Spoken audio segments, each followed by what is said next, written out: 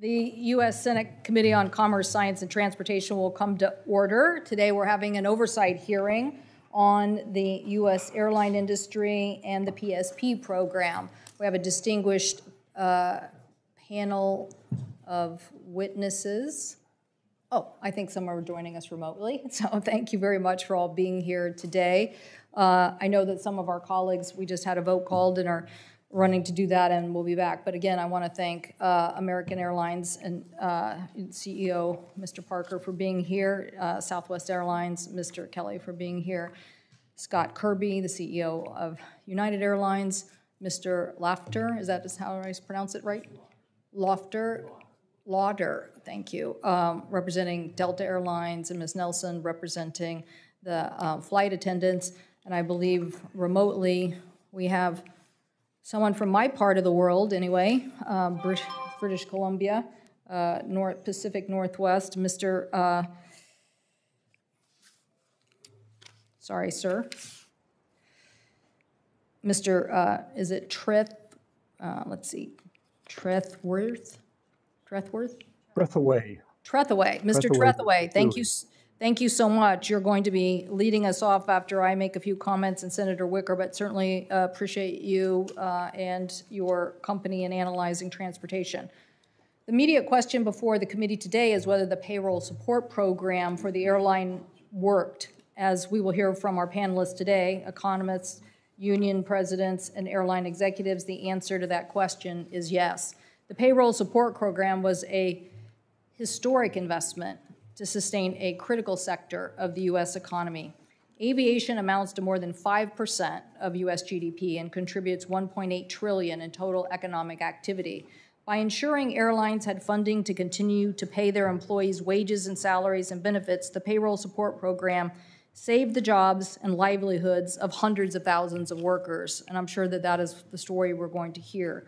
Specifically, though, the relief saved 386,200 direct full-time U.S. passenger airline jobs, approximately 85% of the pre-pandemic workforce, according to data reported by the major airlines. In addition, the workforce aid indirectly supported over 340,000 jobs, including 74,000, higher than 74,000 in the supply chain. This is one of the great things about this program, is that it went through the entire ecosystem of aviation. Today, the U.S. domestic capacity is 87% of the pre-pandemic levels, which is above our peer markets in Europe and Asia. I think these two charts probably show it best in the gap, the United States being the blue line, and in this case, Europe, thank you, being in the red. The fact that the United States acted quickly and continually built on that showed the difference in what we were able to restore for aviation travel. To look specifically over that same time period in the various months, again, where we are today, you can see it's more people have started to catch up where the United States is. But during this time period, the United States was able to move faster. That meant a lot to our economy. It meant a lot to those families and to the workers. And the fact that as of September 2021, airlines were only 8% under their pre-pandemic levels. So we know that this means good news for the future. We will hear testimony, as I said, from an economist who is going to tell us why the United States proposal and program worked so well and how it helped us retain experienced and trained workforce individuals, and why that is so important as we move forward. In Mr. Trentworthy's words, correctly focusing on the key objectives of retaining airline industry workforce and ensuring continuity of economic and social connectivity was an important goal. Indeed, the Payroll Support Program provided relief to other parts of the aviation system, including contractors, repair stations, service providers, and I want to thank my colleagues, specifically Senator Duckworth and Senator Peters, who focused on that. Airlines were also required to service 662 U.S. destinations, including some small communities that might otherwise have lost service in the pandemic. And as a result, U.S. airlines continue to operate 5,936 weekly frequencies to these destinations, amounting to over 300,000 frequencies per year. This service guarantee ensured that the national system of air transportation network remained open for business.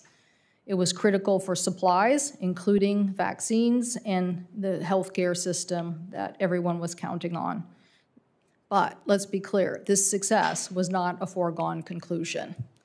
This required Congress to act immediately, and I want to thank my colleague, Senator Wicker, and the team of people on this committee on both sides of the aisle who worked day and night for weeks and worked with the various counterparts in the House and in the private sector and the White House to try to come up with this proposal. With the market demand collapsing at record speed, bottoming out at nearly 5% of pre-pandemic levels within weeks, the Payroll Support Program provided a degree of confidence and certainty in the marketplace. We know the PSP program worked because U.S. airlines kept frontline workers employed and were able to capture the air rebound that I just showed in those charts.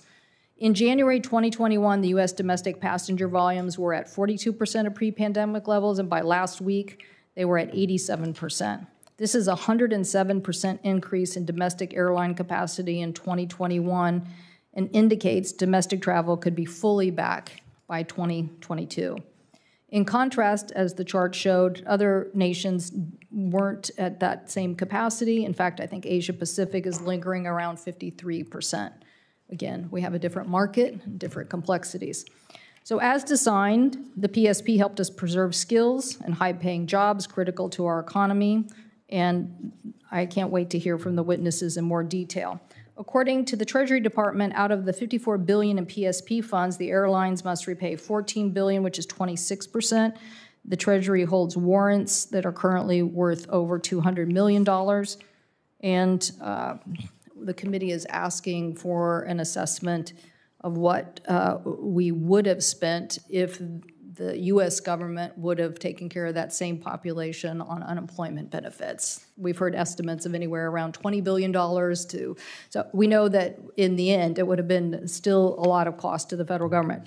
So the committee will be working on a full report in the new year about this program, and today's hearing informs us about some of those details the committee would like to know. Obviously, during this time period, there were challenges, outages, weather events, workforce challenges. I'm sure that we will hear from our witnesses about those and questions from my colleagues on those disruptions and what we should do. We also, I'm sure we'll hear about consumer delays and cancellations of flights and refunds. Consumer refunds and complaints against U.S. airlines did skyrocket in 2020. And the Department of Transportation reports a huge increase over 2029. While 2021 is better, there are still complaints with more than 5,500 refund complaints so far. And we here know that the law requires airlines to provide refunds to consumers for airline-driven cancellations, and we expect airlines to comply with that law. Tomorrow, we will hear from the General Counsel nominee to DOT, who will be in charge of this issue, and we look forward to hearing their comments. So again, I want to note that while we have witnesses here before us today, just in the interest of time and committee participation and dialogue, we have asked other airlines, Alaska, JetBlue, and Spirit, to provide written testimony that will be part of the record.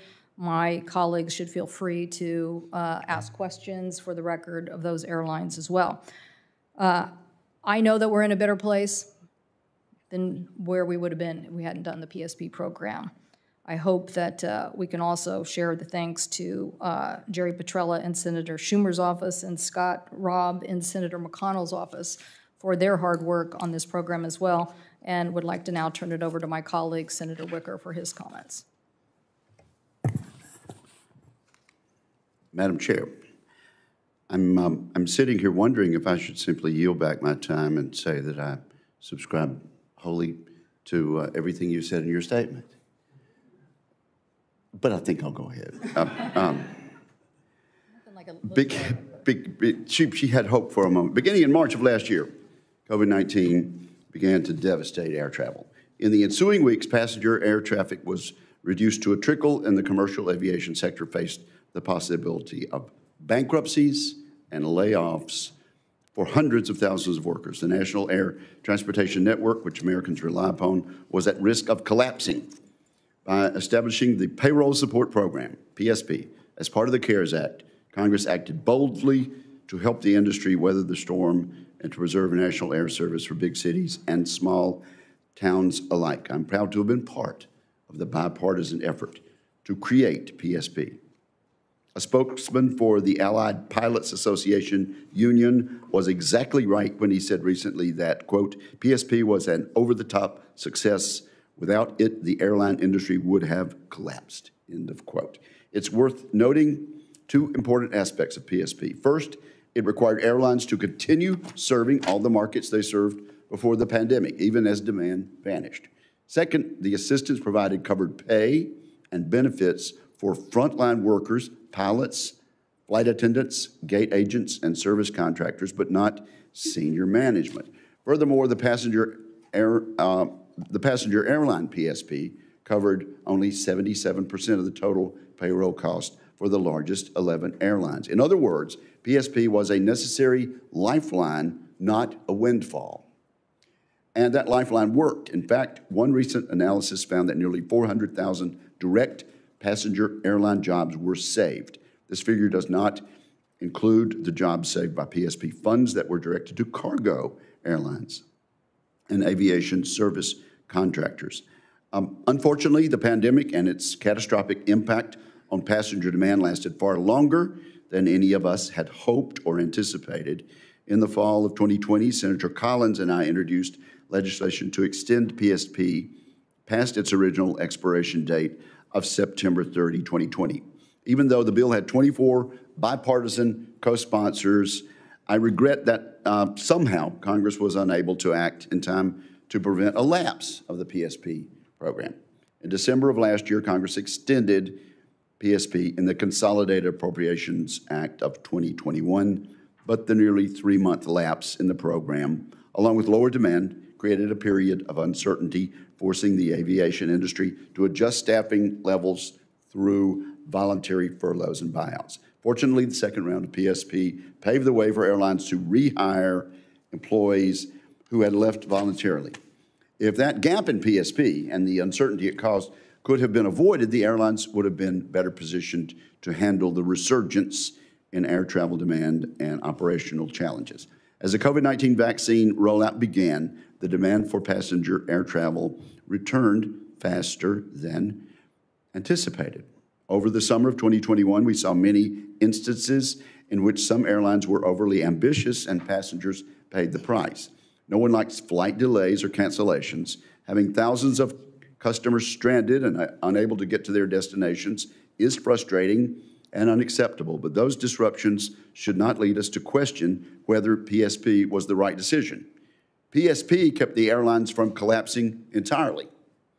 PSP is the reason flight cancellations were limited to mere days and not months and years. And PSP is the reason ticket prices did not skyrocket.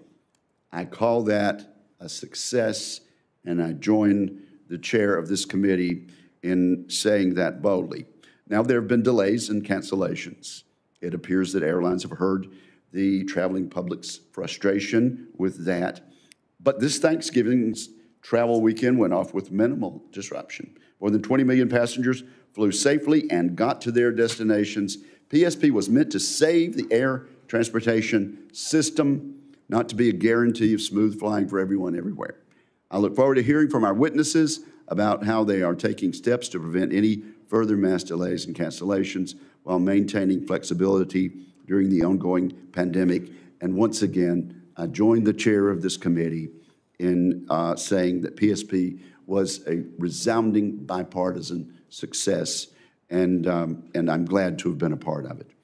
I yield back to you, Senator Cantwell. Thank you, Senator Wicker, and again, thank you for your leadership on the issue. And again, I don't think anybody has really a concept of how fast the United States worked, but it was very fast and really a almost two and a half week sprint of just every day till we figured this out. So We'll now turn to our witnesses. We're going to start with you, Mr. Hathaway, for a more global view, so it's very appropriate that you have a big map of the world behind you, and welcome to the committee.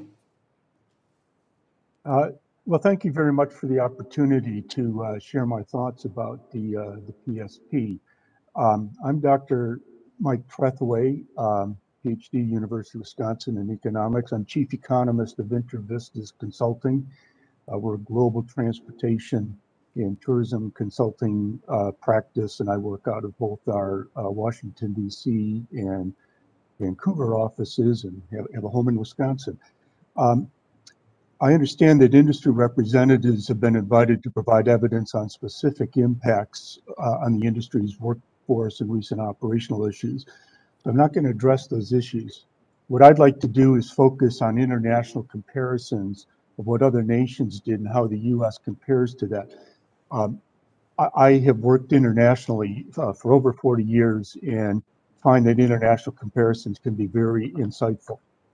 In brief, it's my opinion, based on my 40 years of experience, that the PSP and the overall policy response of Congress to the unprecedented, severe, and sudden impact of the COVID-19 crisis was exemplary, and I would suggest it was best in class in the world.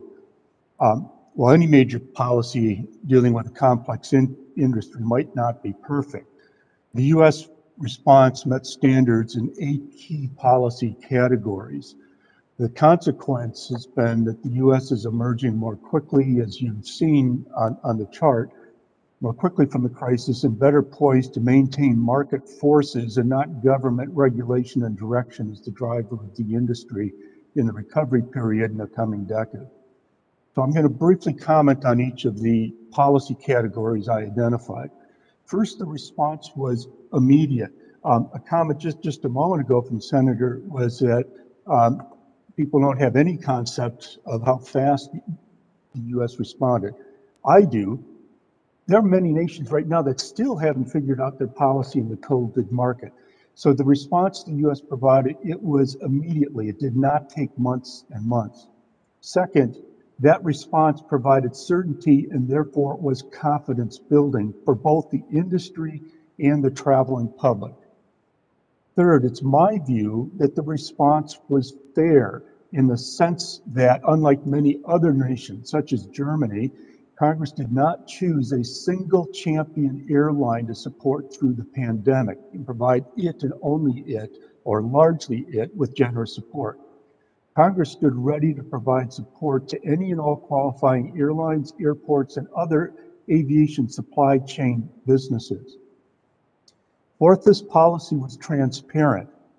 Congress's policy, the amount of support to be provided, the rules for access to that support were public and clear for all to see. In many other countries, the amount of support, who would get it, and the rules are still opaque. Fifth, the policy was focused on supporting economic and social connectivity and workforce retention. In my view, this is one of the most important aspects of Congress's policy. The policy objectives were clear: to ensure the continuing economic and social connectivity of the nation, and secondly, to ensure the continuity of the aviation workforce. This workforce takes years to train, and over decades it took to develop a strong safety culture. There was risk that a slow response, an impartial and imperfect response, would compromise retention of the workforce.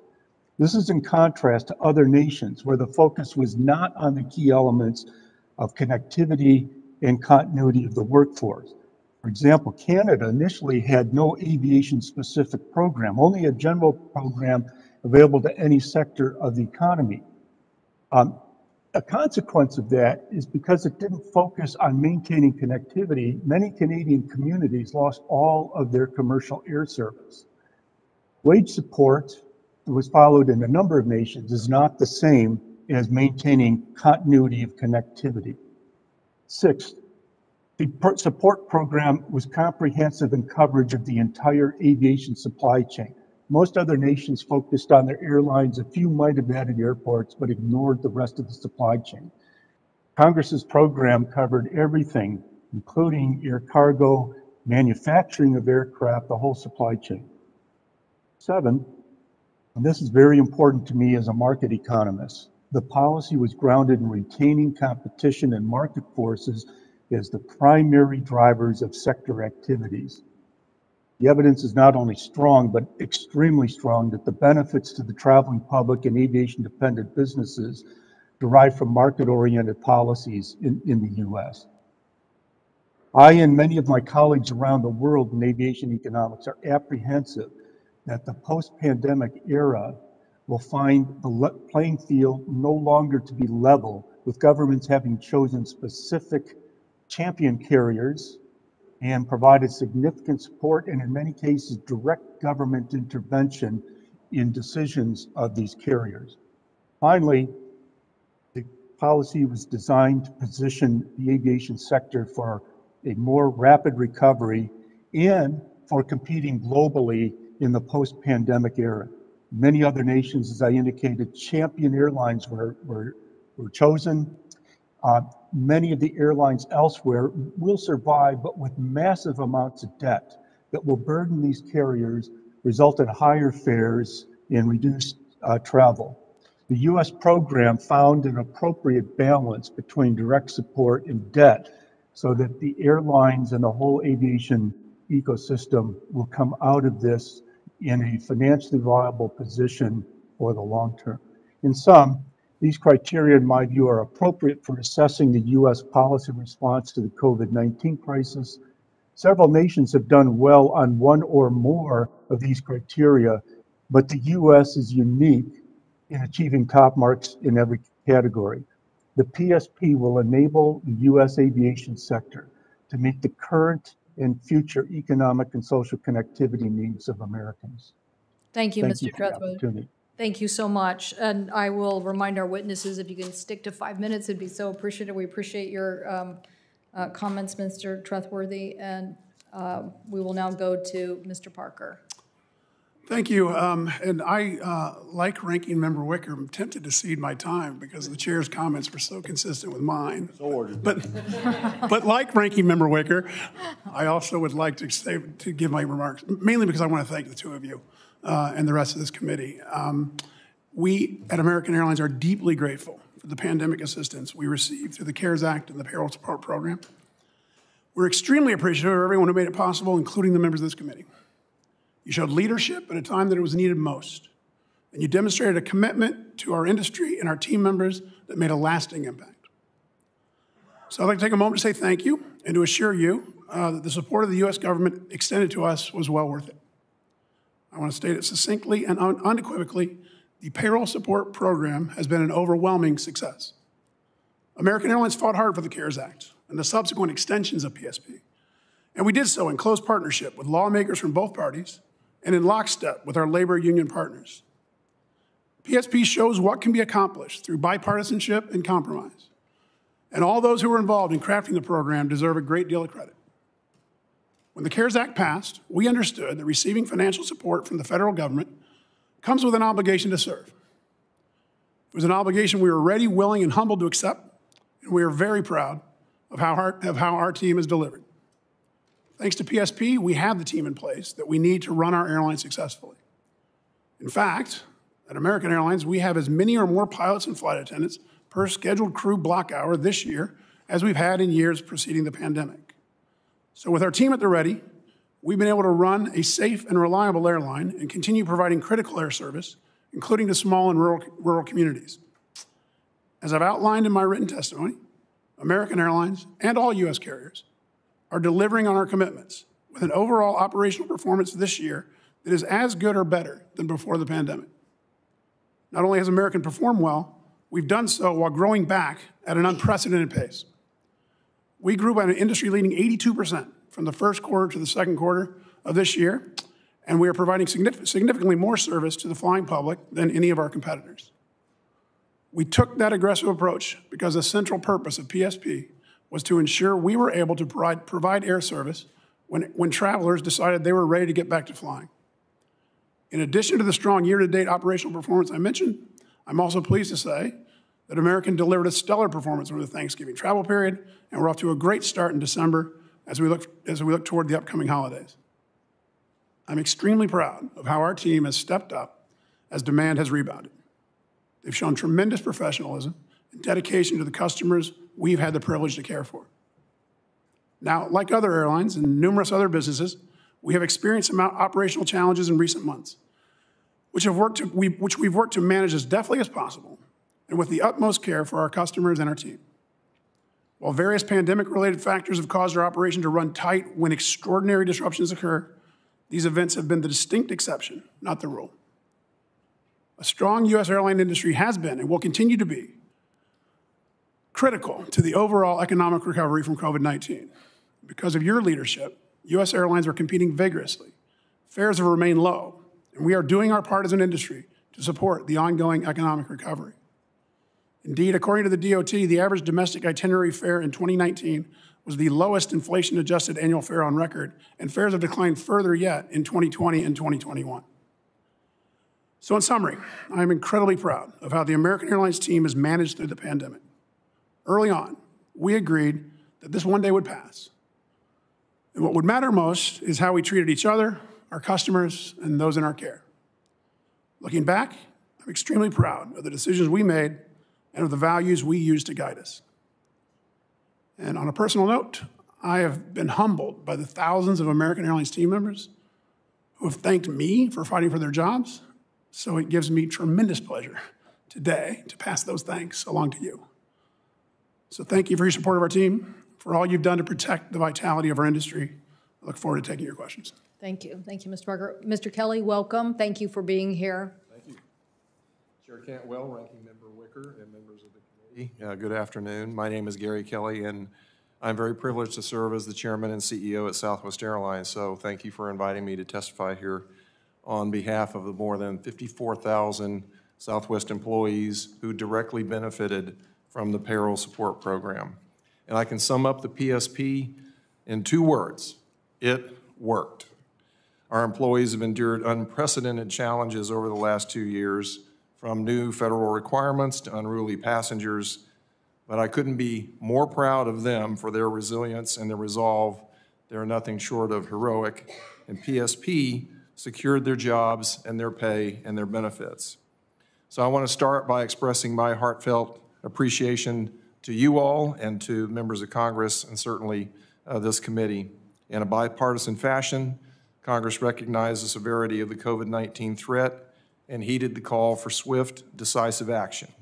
In passing the PSP within weeks, despite this incredible achievement, no one could have predicted what happened in the months that followed.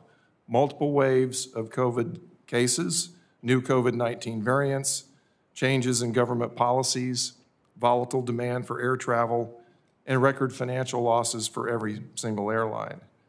Even with the turbulence that was brought on by the global pandemic, your commitment to protecting the livelihoods of hundreds of thousands of airline workers never wavered. And most importantly, you saw the PSP as a successful program worthy of not 1, but 2 extensions. And for that, on behalf of all Southwest Airlines, I'm eternally grateful. At Southwest, we take pride in being a maverick, including being about as well prepared for this crisis as any company, let alone any airline, can be. And looking back at early 2020, we entered the pandemic in a strong financial position. We had over $5 billion in liquidity. We had very modest debt. We had record low financial leverage and a low-cost structure. As the pandemic unfolded, we took aggressive and appropriate self-help measures to remain solvent, eliminating discretionary spending, right-sizing our flight schedule, and cutting executive compensation. At the same time, Southwest has never achieved our low cost on the backs of our employees. We're 83% unionized. We offer industry-leading retirement and health benefits. We're consistently ranked on Fortune's list of the world's most admired companies and Glassdoor's list of best places to work. And until 2020, our employees received profit-sharing contributions each and every year since 1972, which is an unprecedented streak of profits of 47 years. So for Southwest, the source of our strength and success is our people. and they've always been my top priority, and my number one concern is our employees' health and job security. And funds received through the PSP were only used for qualifying employee salaries, wages, and benefits. We did not cut pay rates. We did not cut hours. We did not cut benefits. We did not lay off, and we did not furlough. We actually have raised our employees' pay. And my biggest source of pride is that Southwest has never had an involuntary layoff or furlough in our 50-year history. Southwest is also the only major airline to maintain service at every domestic airport that we served before the pandemic. And moreover, in the last 22 months, we launched service to 18 new airports. It's also a testament to our people that we've been the best year-to-date DOT customer satisfaction ranking among marketing carriers and the highest Net Promoter Score in the industry. By every measure, we lived up to the letter and the spirit of the PSP as Congress intended. Our operational performance during the week of Thanksgiving underscores our focus on reliability, and we knew the challenges of a busy holiday season and week might bring, and implemented several enhancements to support our customers and our employees. And in a week where we served over 2 million customers, we operated nearly 24,000 flights with a 99.9% completion rate and only 12 cancellations. Our DOT on-time performance for the week was 88.3%, and on November the 28th, 2021's busiest travel day based on the TSA numbers, Southwest had the highest on-time performance in the industry. So in closing, I'm extremely proud of our company's record of taking care of our employees and our customers and the communities that we serve. As I've said to many in the past year, it was messy going into this pandemic. It's going to be messy coming out. But for as long as the pandemic persists, we'll continue to be cautious and focused on reliability. And I assure you that no matter what challenge is presented to us next, taking care of our employees and our customers remains Southwest's primary goal.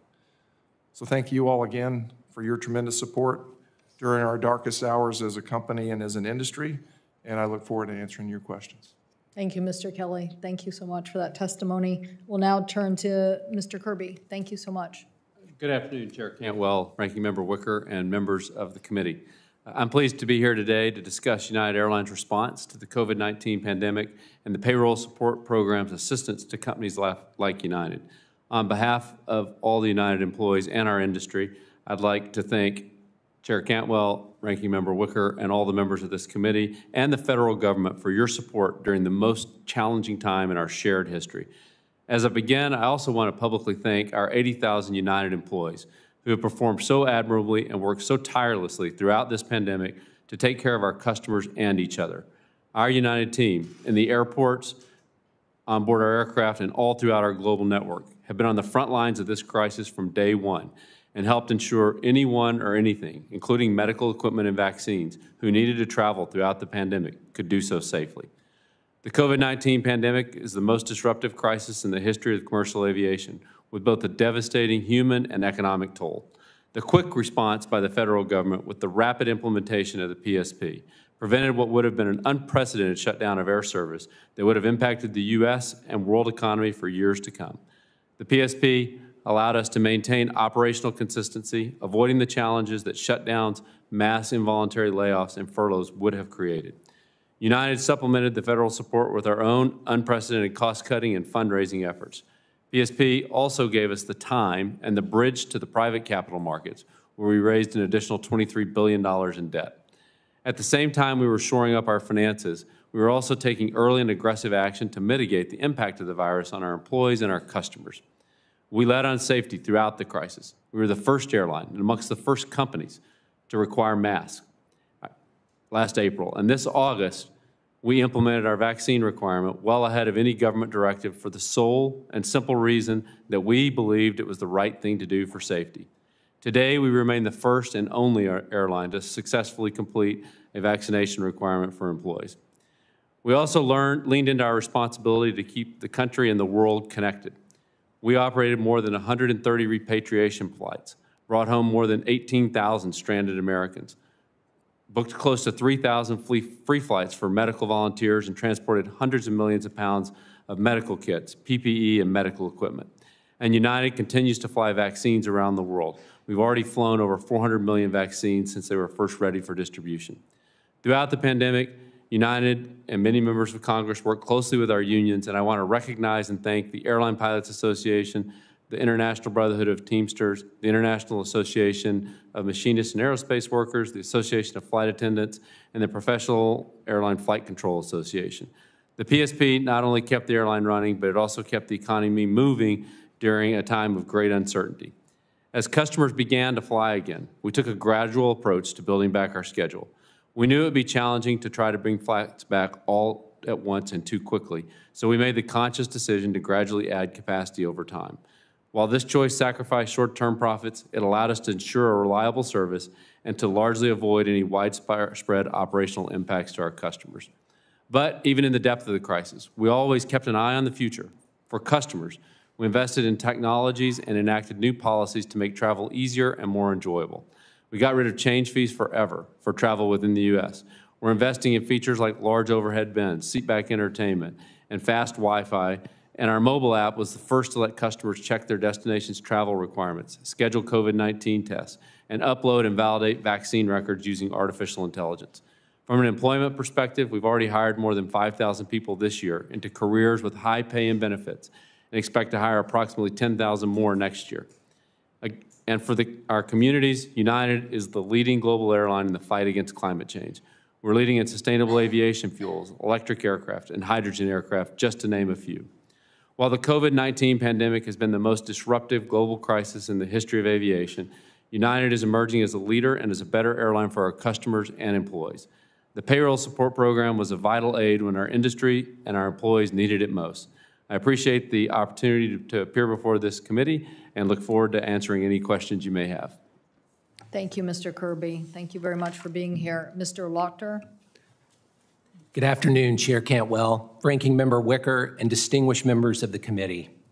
Thank you for the opportunity to appear before you today and discuss the status of the U.S. airline industry during the COVID-19 pandemic.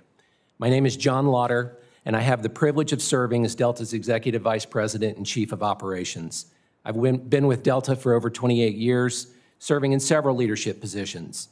I look forward to sharing the measures Delta has taken to address the crisis by protecting the health of our customers and the safety and jobs of our people, who have done an outstanding job throughout the pandemic.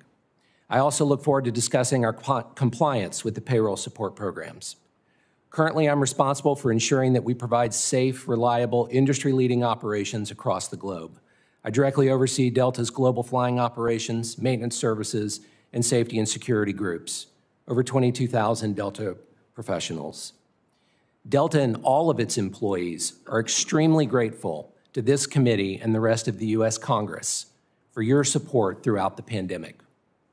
The pandemic has reminded us all the importance of cooperation and taking care of one another in our community. I'm so proud of how the Delta team pulled together for each other and for our customers during this time. In the early days of the pandemic, demand for air travel evaporated by nearly 95%, forcing Delta to take decisive action to preserve jobs without compromising on employee and customer safety. We parked or retired more than 650 aircraft and consolidated facilities at airports nationwide. We cut executive compensation, and more than 40,000 employees volunteered for unpaid leaves of absences. The Delta community truly came together during an extraordinarily stressful and difficult time. Delta people led the way in demonstrating our commitment to health and safety.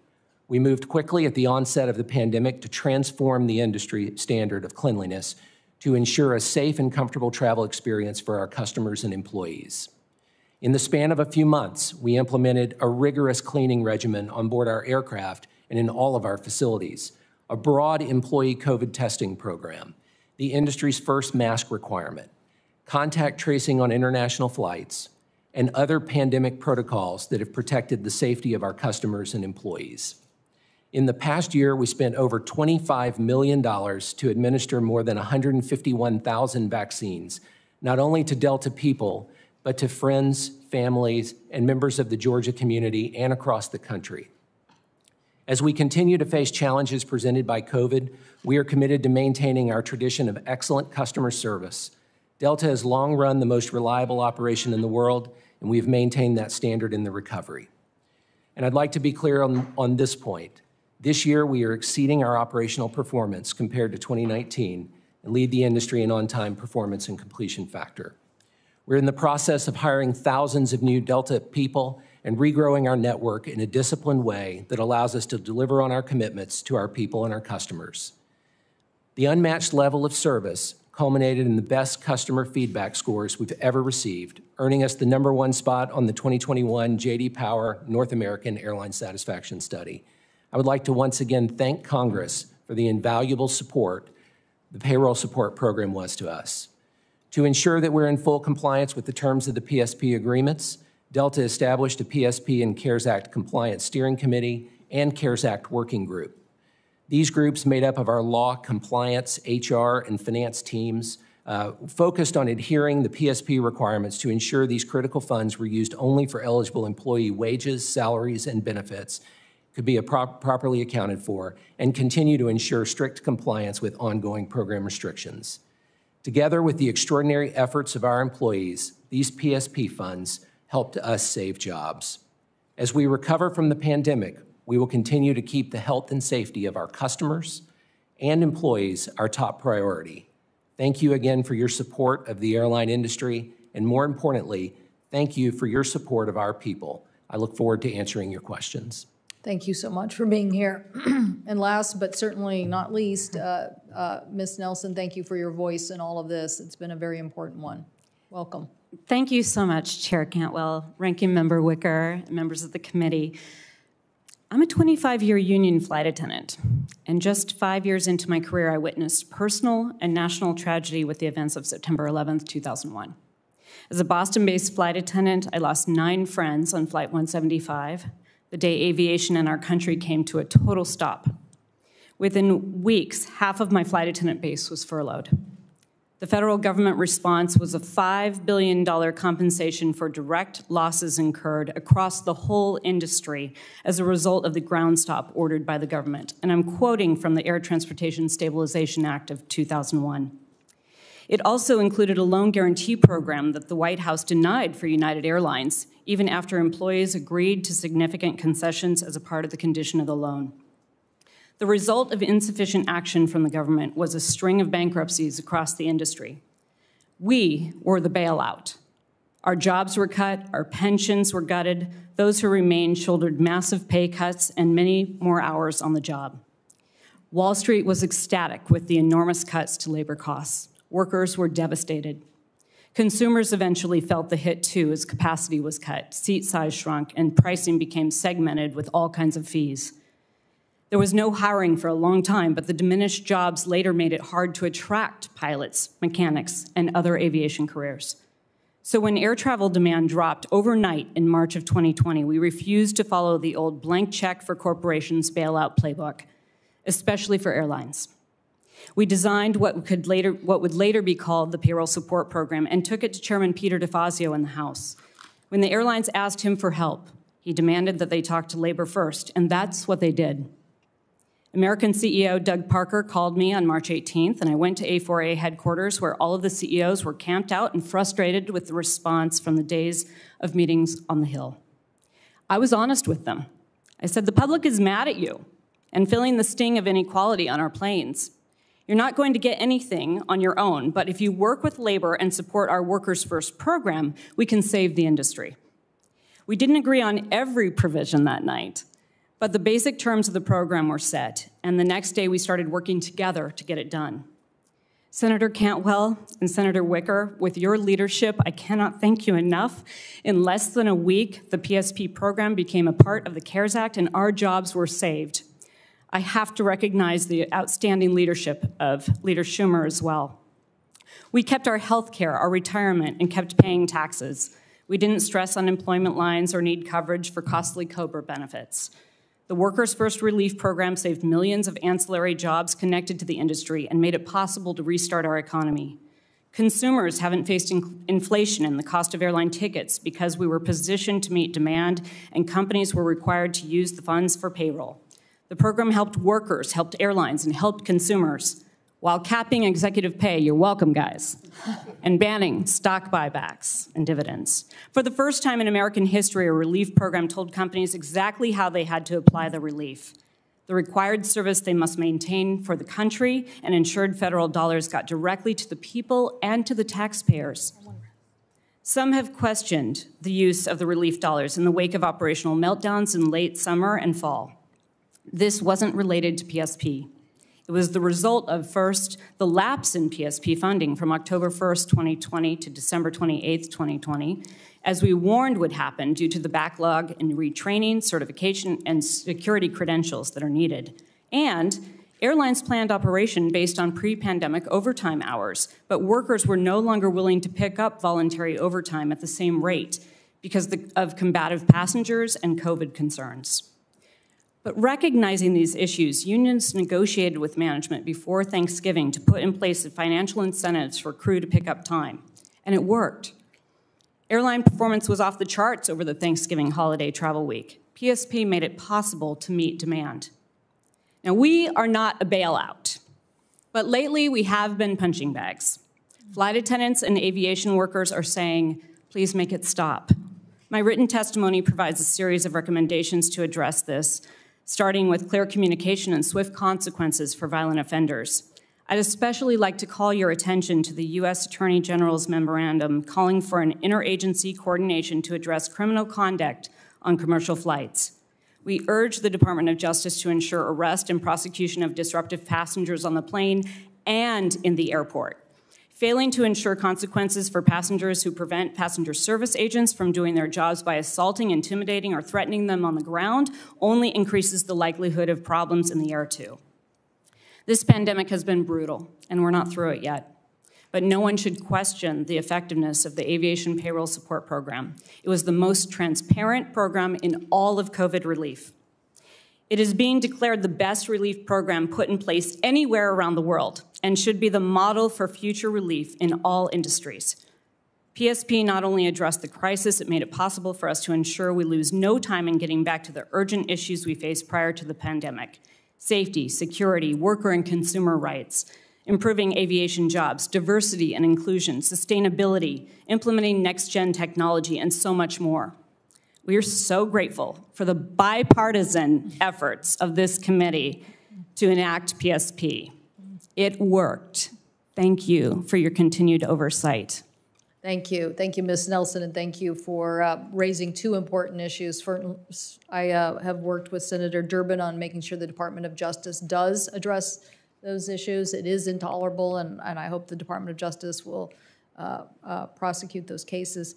Secondly, I think it's safe to say if there's 100 members of the United States Senate, there were 100 different opinions exactly how this program worked, but in the end, people made compromise and worked together to get something, so thank you for mentioning that.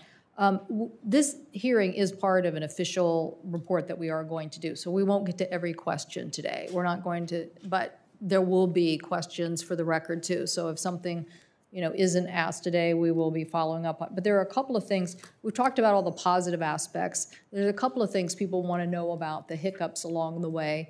Obviously, last, I think it's probably July, August, we ran into some things. I think that was on my chart of like we were way above everybody else returning to service.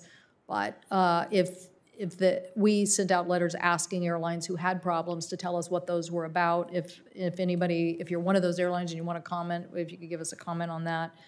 And then also on refunds, if we can just get a quick answer from people. I'm assuming that all airlines believe that if you were someone who wanted to travel during that period and your flight was canceled, and then something happened and where you didn't want to travel, that you could get a refund. And so if you could just also give me a comment on that. So do you want to start, Mr. Parker? Sure. Operational issue, I put it in my written testimony. In the end of October, American had a serious operational issue. It was driven by an extraordinary event, winds at Dallas-Fort Worth, of all places, that shut down 3 of the 5 runways, our largest hub. When that happens over 2 days, we end up with airplanes in the wrong place, people in the wrong place.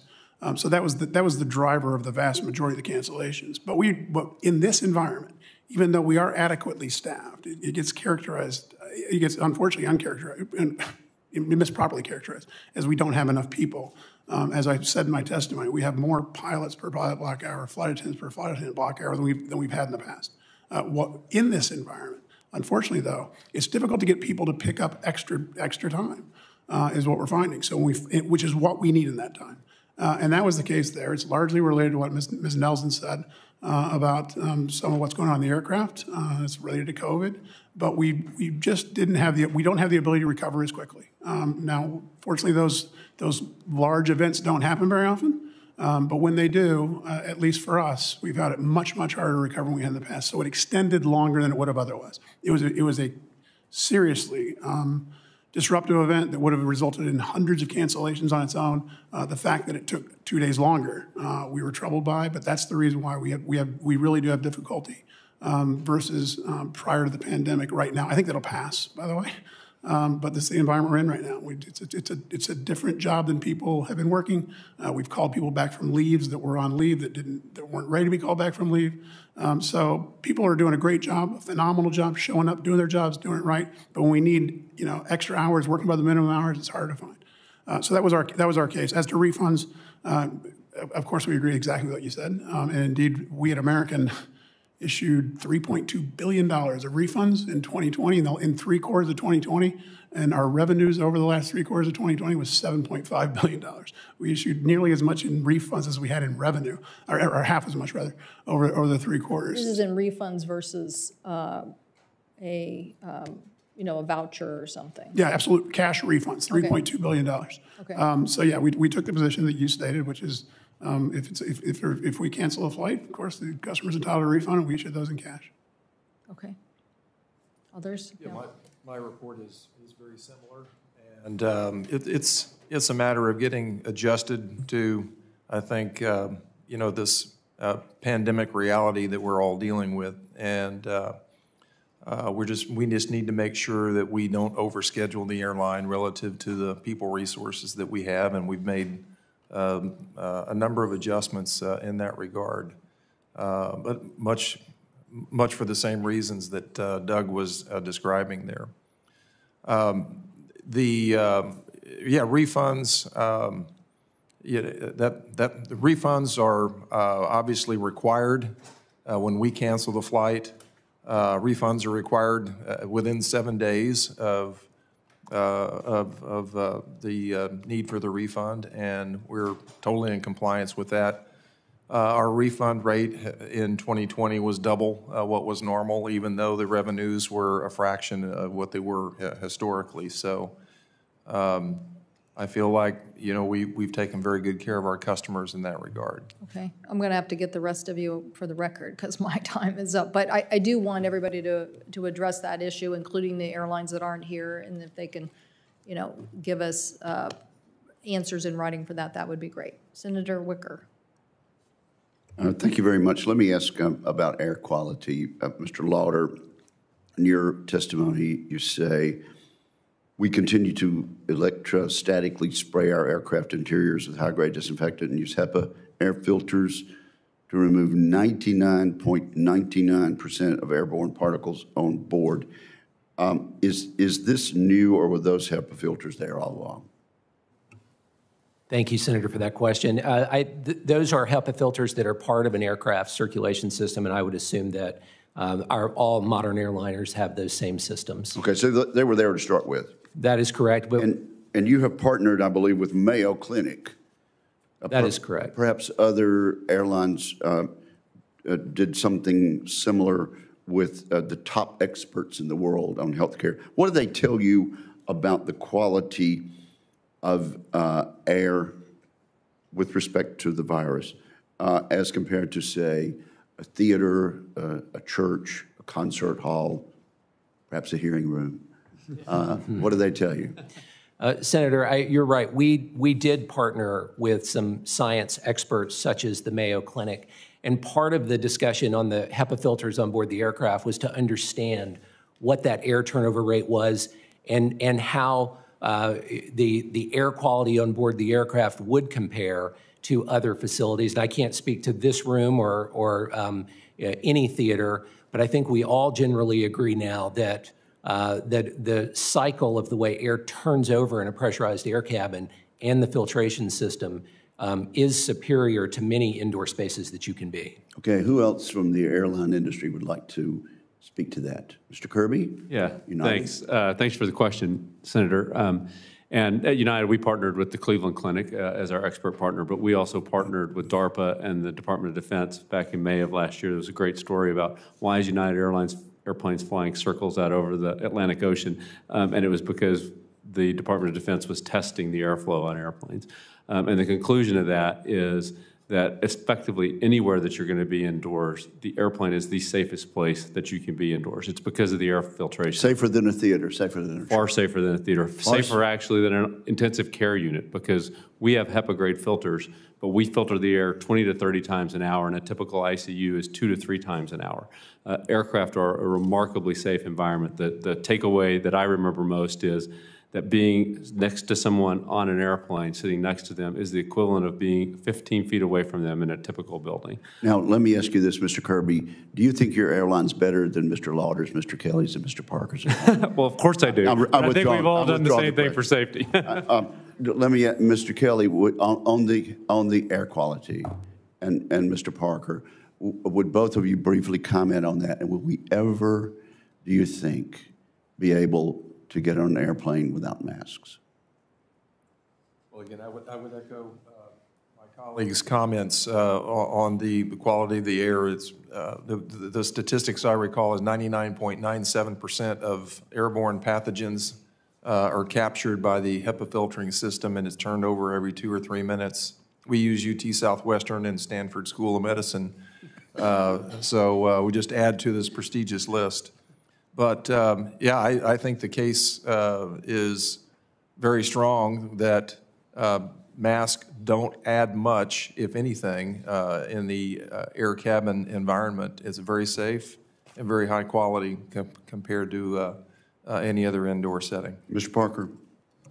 I concur. The aircraft is the safest place you can be. That's true of all of our aircraft. They all have these HEPA filters and the same airflow. Okay, Ms. Nelson, will we ever be able not to wear masks in them? I think that that's probably for the medical community to decide rather than me, but what I will add is that the studies that were done that have been referenced were also done with mannequins who were sitting straight forward with masks on, not removing them, not eating at any point in time. So it is important to recognize that the safe, controlled environment on the plane is a layered safety protocol, which includes the sanitation of the aircraft, it includes the service procedures, it includes the HEPA filtration that are not on all aircraft, by the way, and it includes everyone wearing the masks. So the filtration system is different from airline to airline, or from aircraft? From aircraft to aircraft. So not all aircraft have the HEPA filtration. Older planes may not. The flights that you take to Mississippi, for example. They're the best. They're the best. They're the best. Mr. Kelly, that's what you told me. But On your Southwest flights. Mr. Lauder. okay, on your Southwest flights, I don't want to get in the middle of that. But what I will tell you is we absolutely look forward to the day that we no longer have the mask requirement. And we are simply trying to get through this pandemic and have had to enforce this to keep everyone safe. Not everyone on our planes have had access to the vaccine yet either. Thank you, ma'am, and thank you, Madam Chair. Yep, Senator Schatz. Thank you, Madam Chair. Thank you, Ranking Member. Thank you to all of you for being here. Really appreciate it. And we've all come through difficult times. We're probably not quite done with all of that, but I do appreciate every single one of your leadership. I want to start with Ms. Nelson. I know you elucidated in your testimony, but if you could, for the committee, just summarize what are the key recommendations that you have for passenger safety and for crew safety going forward, and tell us what we should tell Pete Buttigieg to get on top of. Okay, so the biggest issue is making sure that we're very clear about what the consequences are if someone is acting out. So we are very heartened to know that FAA and DOJ are working together now, sharing information, and we are moving forward with criminal prosecution. When we got the fines and penalties in place in early 2000, and then that was implemented, and this was reported out through the media, by 2008, 2009, events of air rage incidents on planes was going down in the U.S. while it was still going up around the world. So we know that those consequences are a good deterrent. We also need to be very clear from the time that people get into the airport until they leave the airport again on the other side of their trip about what the rules are, what the consequences are, and what we'll do if they don't comply. We do need more enforcement in the airports because we are not seeing that happen, and it is unclear who is responsible for that at TSA and how consistently that is happening. We need to ban to-go alcohol. This is a major issue, and alcohol is being pushed on passengers now today more so as we are in the pandemic than before.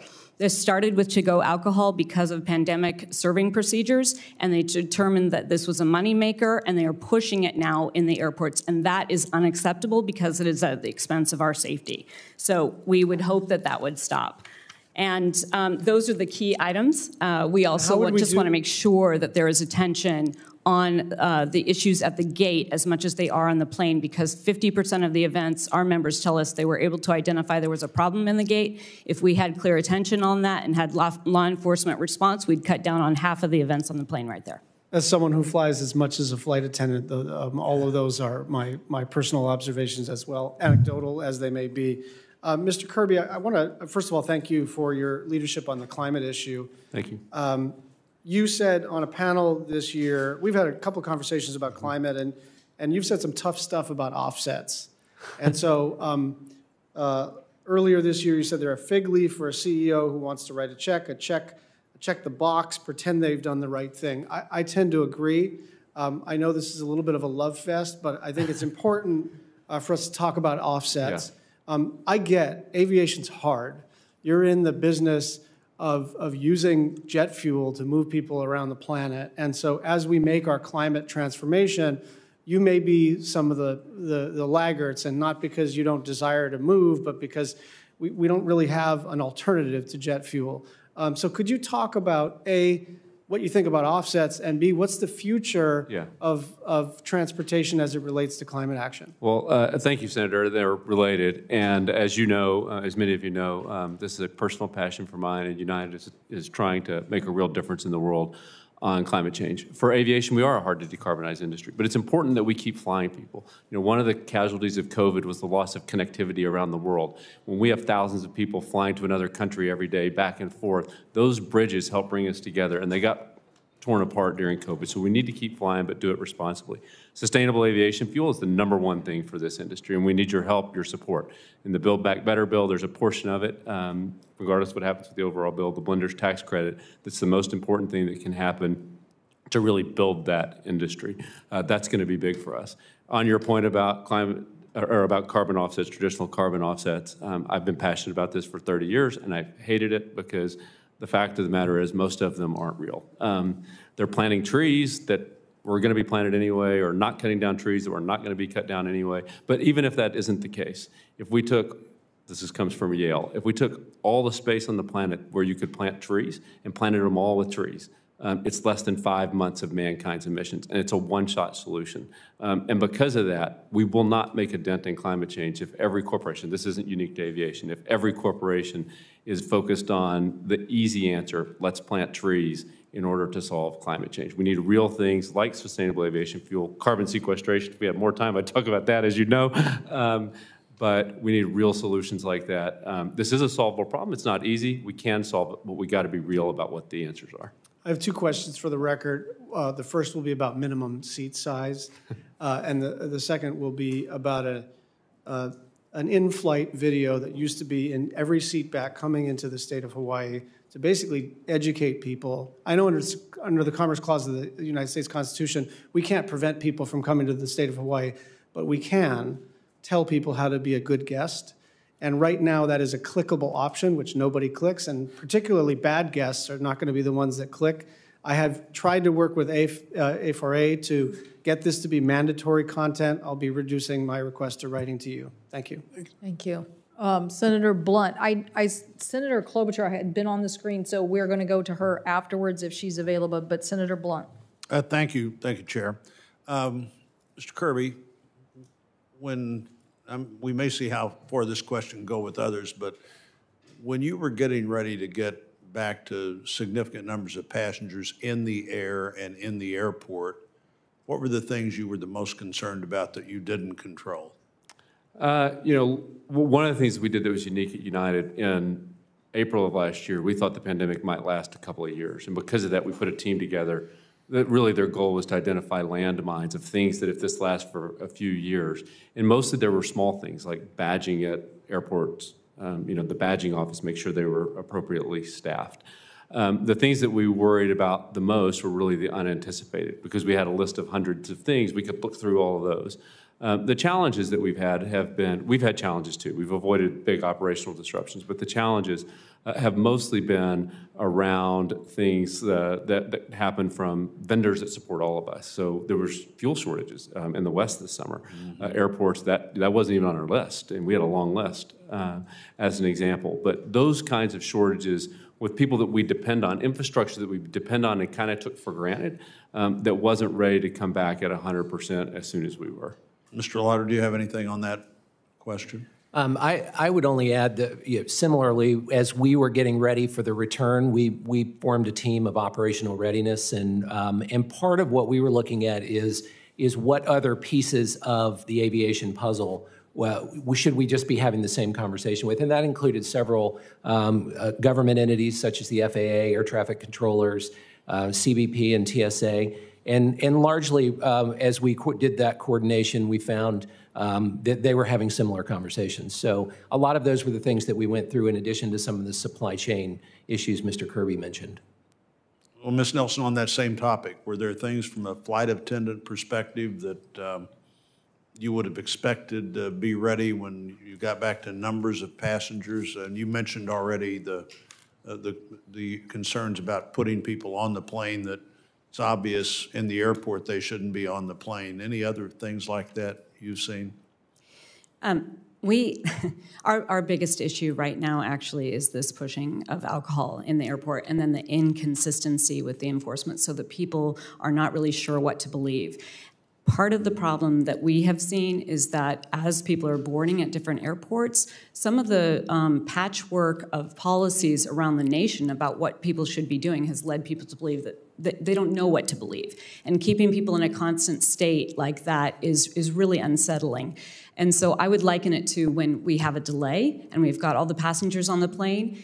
In the times when we are giving regular updates about what's going on and we're being honest with people, they leave that plane smiling and happy. When we don't do that, they are very angry. And that is what we have seen during the pandemic with the different policies and the different communications. And that has been, I think, added to the issues at the airport. Right, thank you. Mr. Parker, you mentioned earlier that you thought you had the right number of people, but you didn't have the right number of people at the right time. Why would that be? People, the right number of people if everybody's well and showing up? Right number of people if we don't have any enormous disruption. If we don't have a significant disruption. In those events, we need people to want to pick up additional trips and to work more than just their minimums. That's the situation. Very rare that it happens, but it happened to us in late October. But that's really the situation. In normal weather events, this isn't about, it doesn't have to be perfect weather. We have enough people to run the airline. We have enough people to run the airline in any sort of, hurricanes or anything like that we could handle. But when we had this unforecasted situation in Dallas, it's very difficult to get people to essentially not really volunteer for work, but to be there to pick up additional trips when needed. Now, this may be more of a societal question than just an airline question, but did you think people were more willing to take extra time before the pandemic than after the pandemic? Oh, absolutely. And again, but again, I'm not trying to make a statement about our people. I understand. It's largely related to the pandemic, I believe. So, again, some of the things Ms. Nelson talked about makes it hard for flight attendants to want to go to work more than they have to.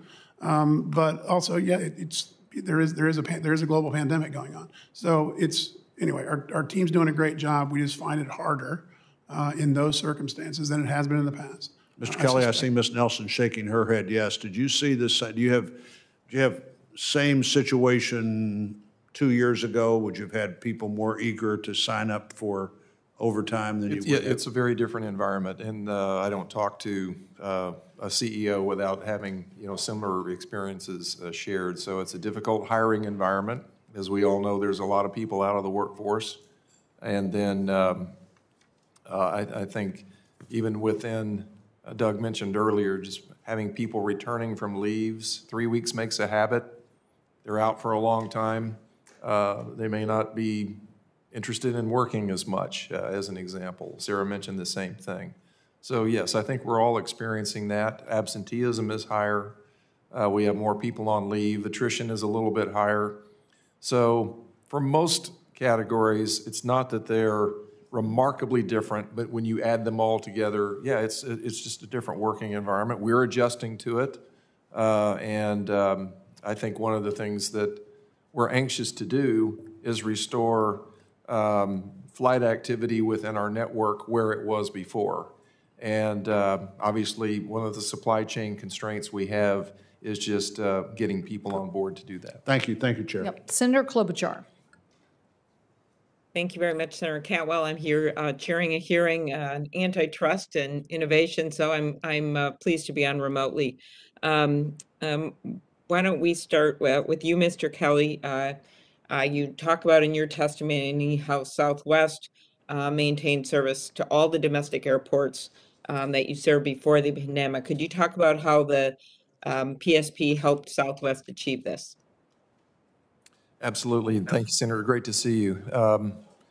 I think it was simply being able to keep all of our airplanes, keep all of our people, and then be in a position where we can respond to demand as it returns. So during the pandemic, in the darkest days when revenues were down 95%, obviously, we didn't need to be flying a lot of empty airplanes around, so we reduced our flight activity there. But we had opportunities to add, with available aircraft, we had opportunities to add more new cities, and we're delighted to see that we had a lot of good opportunities to do that. They were more leisure-oriented because business travel still lags dramatically what it was pre-pandemic. But PSP provided the funds to be able to sustain that. Okay, excellent. Thank you. Mr. Parker, you and I met yesterday. We talked about just overall the workforce shortage issues and talk about in a minute here, including airplane mechanics. What do you think we need to do in Washington to improve that? Well, thanks, Senator. Yes, we have a number of jobs like this, mechanic jobs, pilot jobs, that are great jobs that unfortunately we could do a much better job of providing as a country, making it easier for people to get the training necessary to do those jobs. And we certainly would like to work with you more on that. I think all of us have ideas on things that can be done, but this is a workforce issue that is ripe to be addressed, and one that I know that if we work together, we can get addressed. Excellent, thank you, Mr. Lauder. Senator Blunt, who just spoke, he and I lead the bill and led the bill for a while on Brand USA, which is really important to allow our country to advertise in other countries. Obviously, the pandemic has and allow us to partner with the private sector to do that, and not at the expense of taxpayers, but to great gain for tourism. Could you talk about, despite the pandemic, how hard this has been, how important international travel is to our country in terms of not just the airlines, but really our entire tourism network? Well, Senator, thank you for that question. I would say, though it's extremely important, and it's the segment of our business recovery that is lagging the most. So we're excited to see and very encouraged by the changes to our border opening. And I think that going forward is one of the most important things that we can do, is ensure that we keep the border open We keep the process for crossing the border simple, and we work on making it consistent and easy within whatever those requirements are, be it vaccinations or tests or things like that.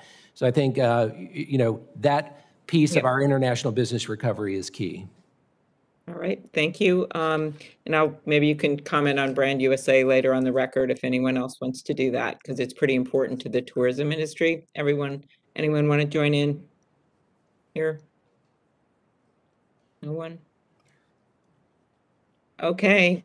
Hi, Senator Grassley. I'm on live in the Commerce hearing. You want to say hello? Now I'll turn to Ms. Nelson. Okay. Ms. Nelson, you referred to the flight attendants as you sometimes sadly can be punching bags when there are disruptive passengers. Could you quickly give your ideas on how you can get at that? And what are some of the policy changes you think would help? Yes, thank you, Senator Klobuchar. So we definitely need clear consequences. So we're happy to see that DOJ is taking this as a serious step and the instruction from President Biden to do that. We also need to address any of the issues that are contributing to this, such as alcohol, which is, our members tell us, are about 60% of the incidents. So we're trying to cut the to-go alcohol in the airports. And we need clear communications throughout the entire process. So, coordinated response from law enforcement and FBI so that we have consistent response at the gates and that those consequences can be levied. So these are the holes that we're trying to plug, and I do want to recognize that we have been working with the airlines on this, and there have been absolute advancements by working together. We have announcements from the pilots, we have announcements at the gates, and everyone is understanding that the entire airline ecosystem has this problem, not just flight attendants, not just gate agents, but we need to do more. All right, I really appreciate it. Thank you, everybody, and we'll respond. Blunt and I will want answers on the Brand USA because it's been a huge priority for the tourism industry. Okay, thank you. Thank you, Senator Klobuchar. Senator Fisher. Thank you, Madam Chair, and thank you to our panel for being here today. Inflation is up 6.8% year over year, accelerating at its fastest pace in almost 40 years. Americans across the country are feeling the pain of increased costs of goods with higher prices, from a carton of milk to a gallon of gasoline. As airline executives, what inflationary factors are most concerning to your companies as we move into 2022, and will these factors impact airfare? Why don't we start with you, Mr. Parker?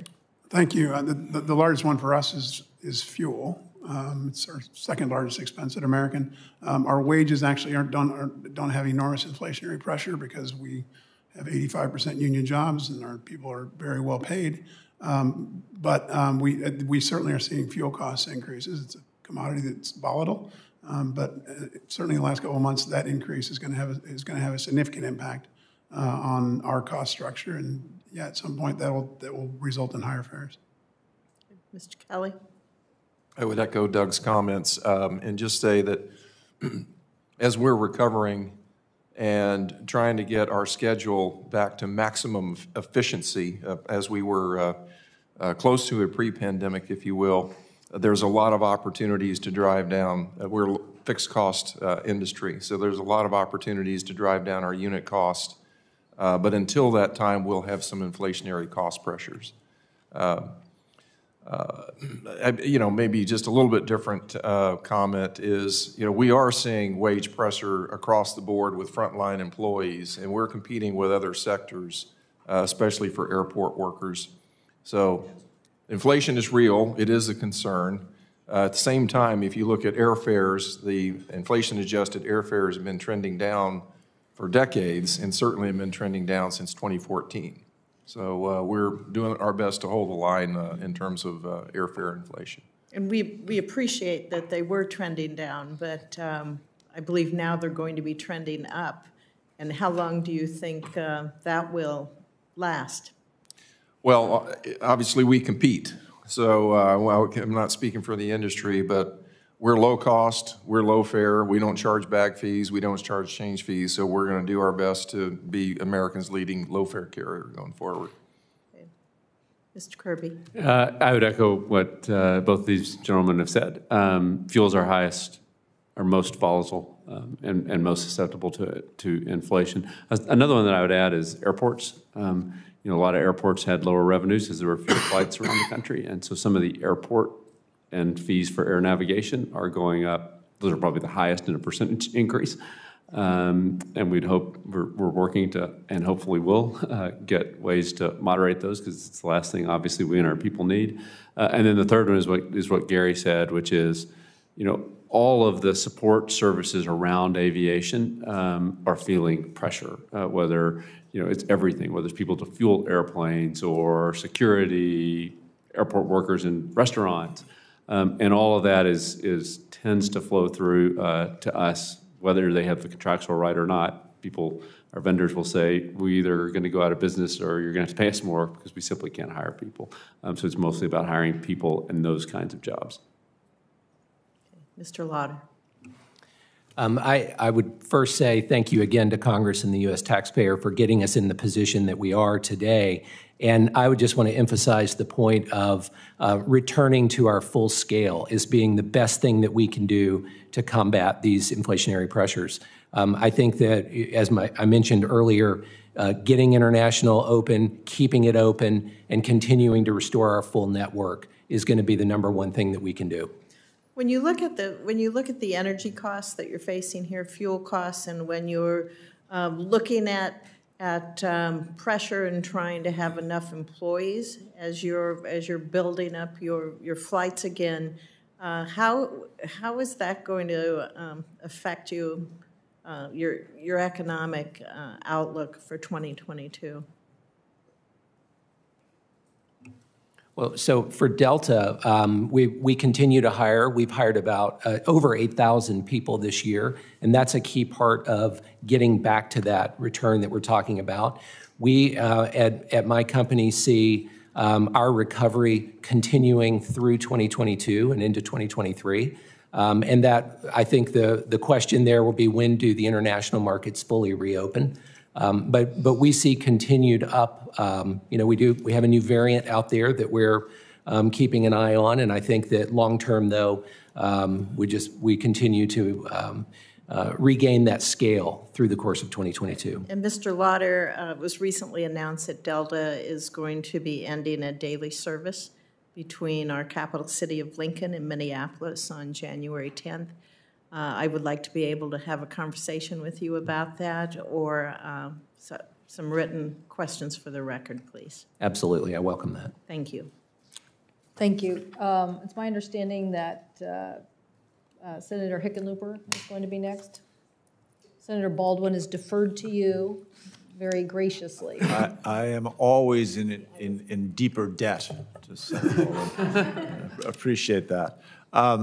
Thank you all for making time. I know how busy you all are. I know what challenging years you've each had. Mr. Kirby, I thought I'd start with you, just because you've had such a busy year. Partnership with Boom Supersonic, based in Colorado, which is will allow United to procure supersonic aircraft using sustainable aviation fuel. And then you were on that first flight from Chicago to D.C. with 100% sustainable aviation fuel in one engine, which somehow seems out of balance to me to this day. And then also your investment in the middle of just a week ago, or less than a week ago, in hydrogen electric engines for regional aircraft flights. I commend you for the initiative that you're showing. But recognizing the damage done by COVID and the pandemic, how will airlines like United be able to continue to pursue climate ambitions amidst, the economic recovery? Is that something that should be of great concern? Yeah. Well, thank you, Senator, for the kind words. We're excited to be part of that innovation on the other side of the COVID and looking to the future. And my answer to how can we do it is, we don't have a choice. We have to do it first and foremost because it's the right thing to do for the planet. But at some point also, either our customers, our shareholders, our regulators, the legislative branch are going to force us to do it because it is the right thing to do. And this industry, because it's hard to decarbonize, needs to start making the seed investments to build that foundation. It's the reason that I think the blender's credit is so important. To me, doing for aviation, what we need to do is run the same playbook that we ran as a country, as a globe, for wind and solar 20 years ago. Wind and solar were uneconomic 20 years ago, but here there were credits, there was support, there was certainty for the industry. It drove massive investment. They came down the cost curve, built economies of scale, and it's now cheaper to produce power with wind and solar than it is with fossil fuels. We need to run that same playbook. We know the playbook that works, and what's the current blender's tax credit, really will drive the kind of investment that we need, because we estimate $250 billion of investment to get the global aviation industry to 10% SAF. This will be what kickstarts and drives the start of that private investment to make that happen. And I know from previous conversations with Mr. Parker and Mr. Kelly that they share your sentiments in this regard. Mr. Lofter, I will start earlier with the discussion of discontinued flights. Grand Junction is about 300 miles west of Denver, or 280 miles west of Denver, and you've been flying there for decades from Salt Lake City to Grand Junction, Colorado. They remain 90% full. It's a critical route for Grand Junction. It fits into their economic package in a variety of ways. Just what I've always been told airlines want to become an essential part of a local economy. It really is a key travel hub to access to a number of Western cities that, it's been used 24 years, over millions of customers. And just in the last this year alone, we've had 80,000 customers flying on that route, and yet they were recently very recently announced that that flight's going to be discontinued. What economic conditions are you considering in terms of making these decisions, and what should state officials? How can we create an environment where this doesn't happen? Well, Senator, thank you for the opportunity to talk about that. The one area that we are seeing a labor shortage, and I think it's short-lived, is in our regional pilots. And so as the major airlines are hiring pilots, and because of the fact that in 2020 there was a gap where there was much lower flying, which sort of disrupts the training pipeline and the captain upgrade in the regional world, that's sort of impacting us at this point. And so as we look out, we aren't able to serve every place that we would like to. And so I do think that that's short-lived, and we see recovery happening in 2022.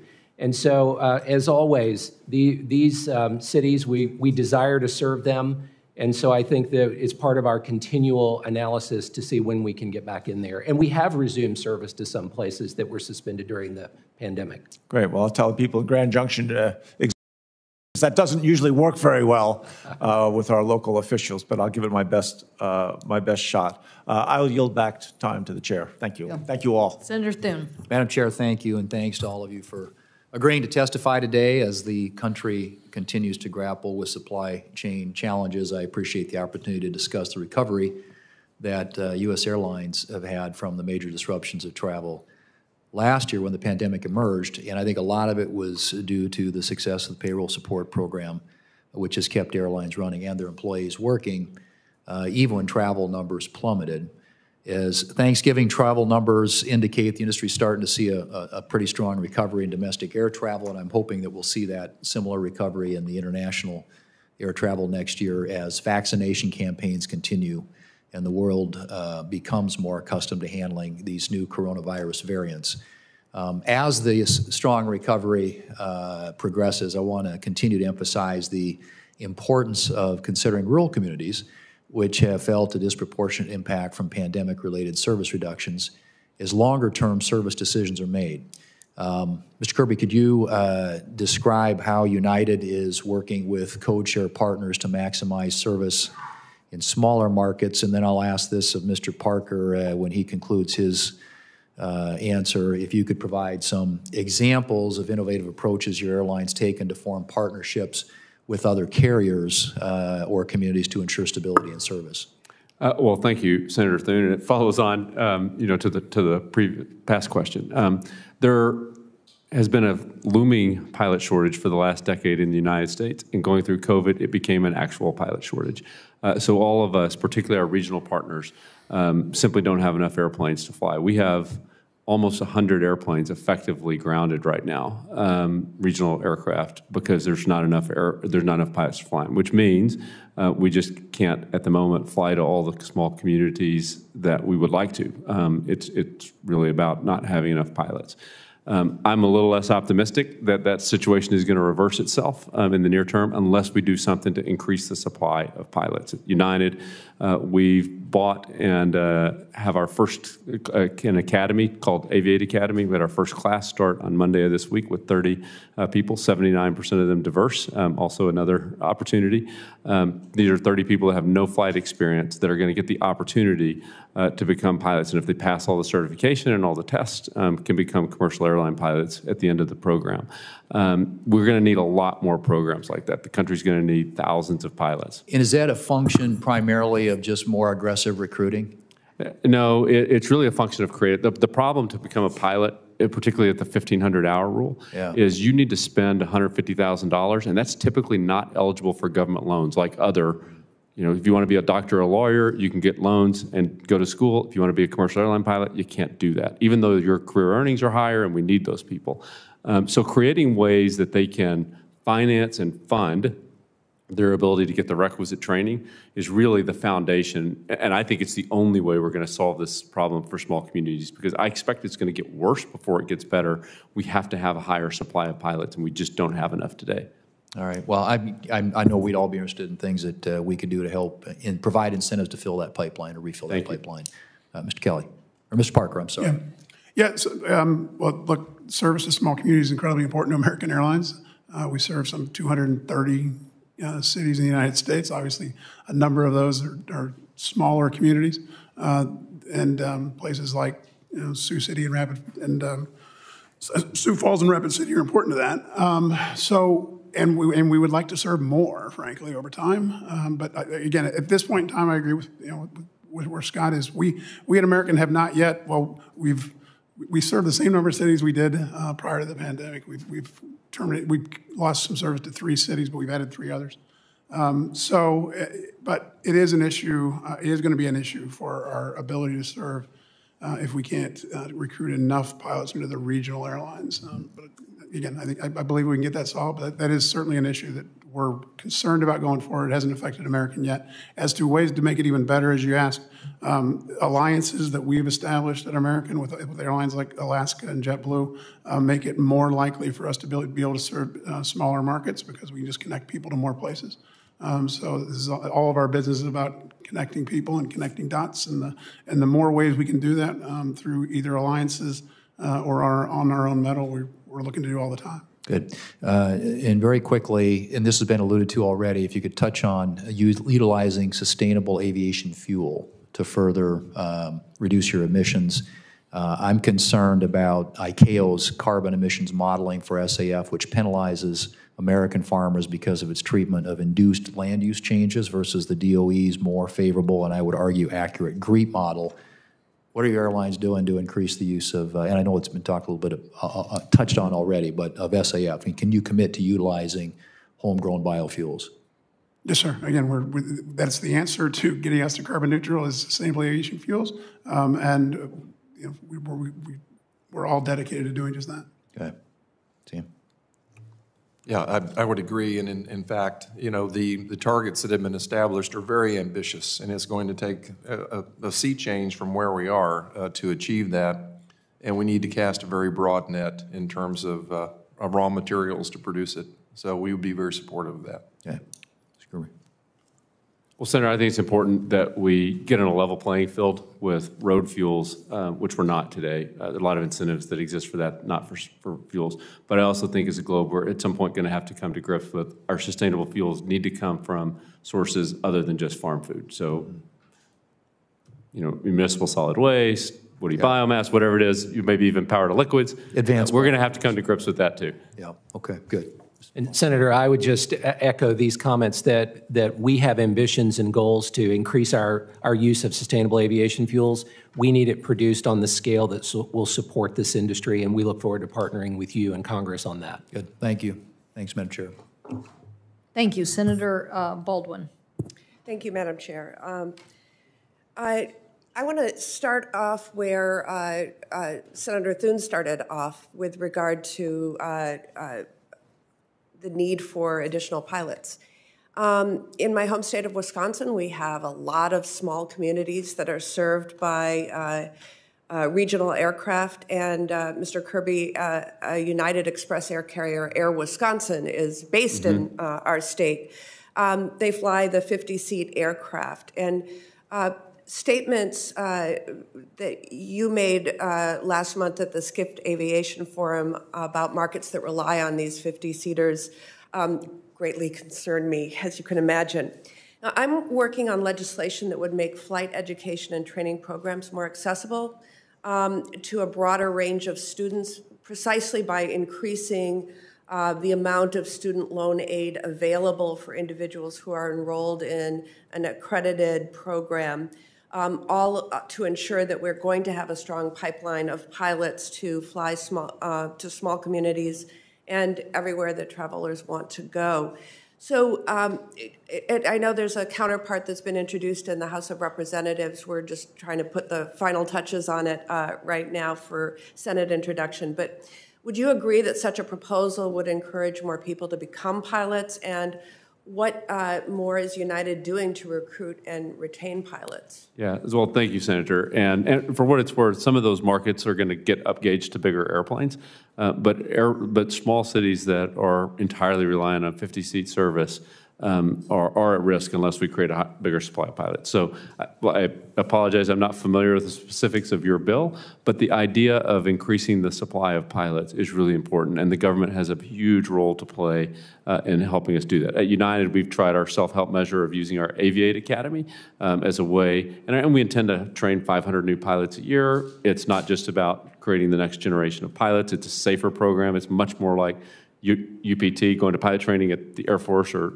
the Navy, where you learn not just to fly, you fly aerobatics, you fly in complicated airspace. It improves diversity, so there's a lot of great things we can do. But there's a real opportunity for this, and these are great careers. I mean, a captain at United Airlines, and we have over 200 wide-body airplanes. The captains on those airplanes make $400,000 a year with great benefits. I mean, there's not many careers left like that in the United States. So we just need to help people get onto the first rung of the ladder, get through the rigorous training process so they have enough certification to start at an airline, and then they can make their careers. But we are all on board with doing anything we can to increase that supply and to help do that. Great.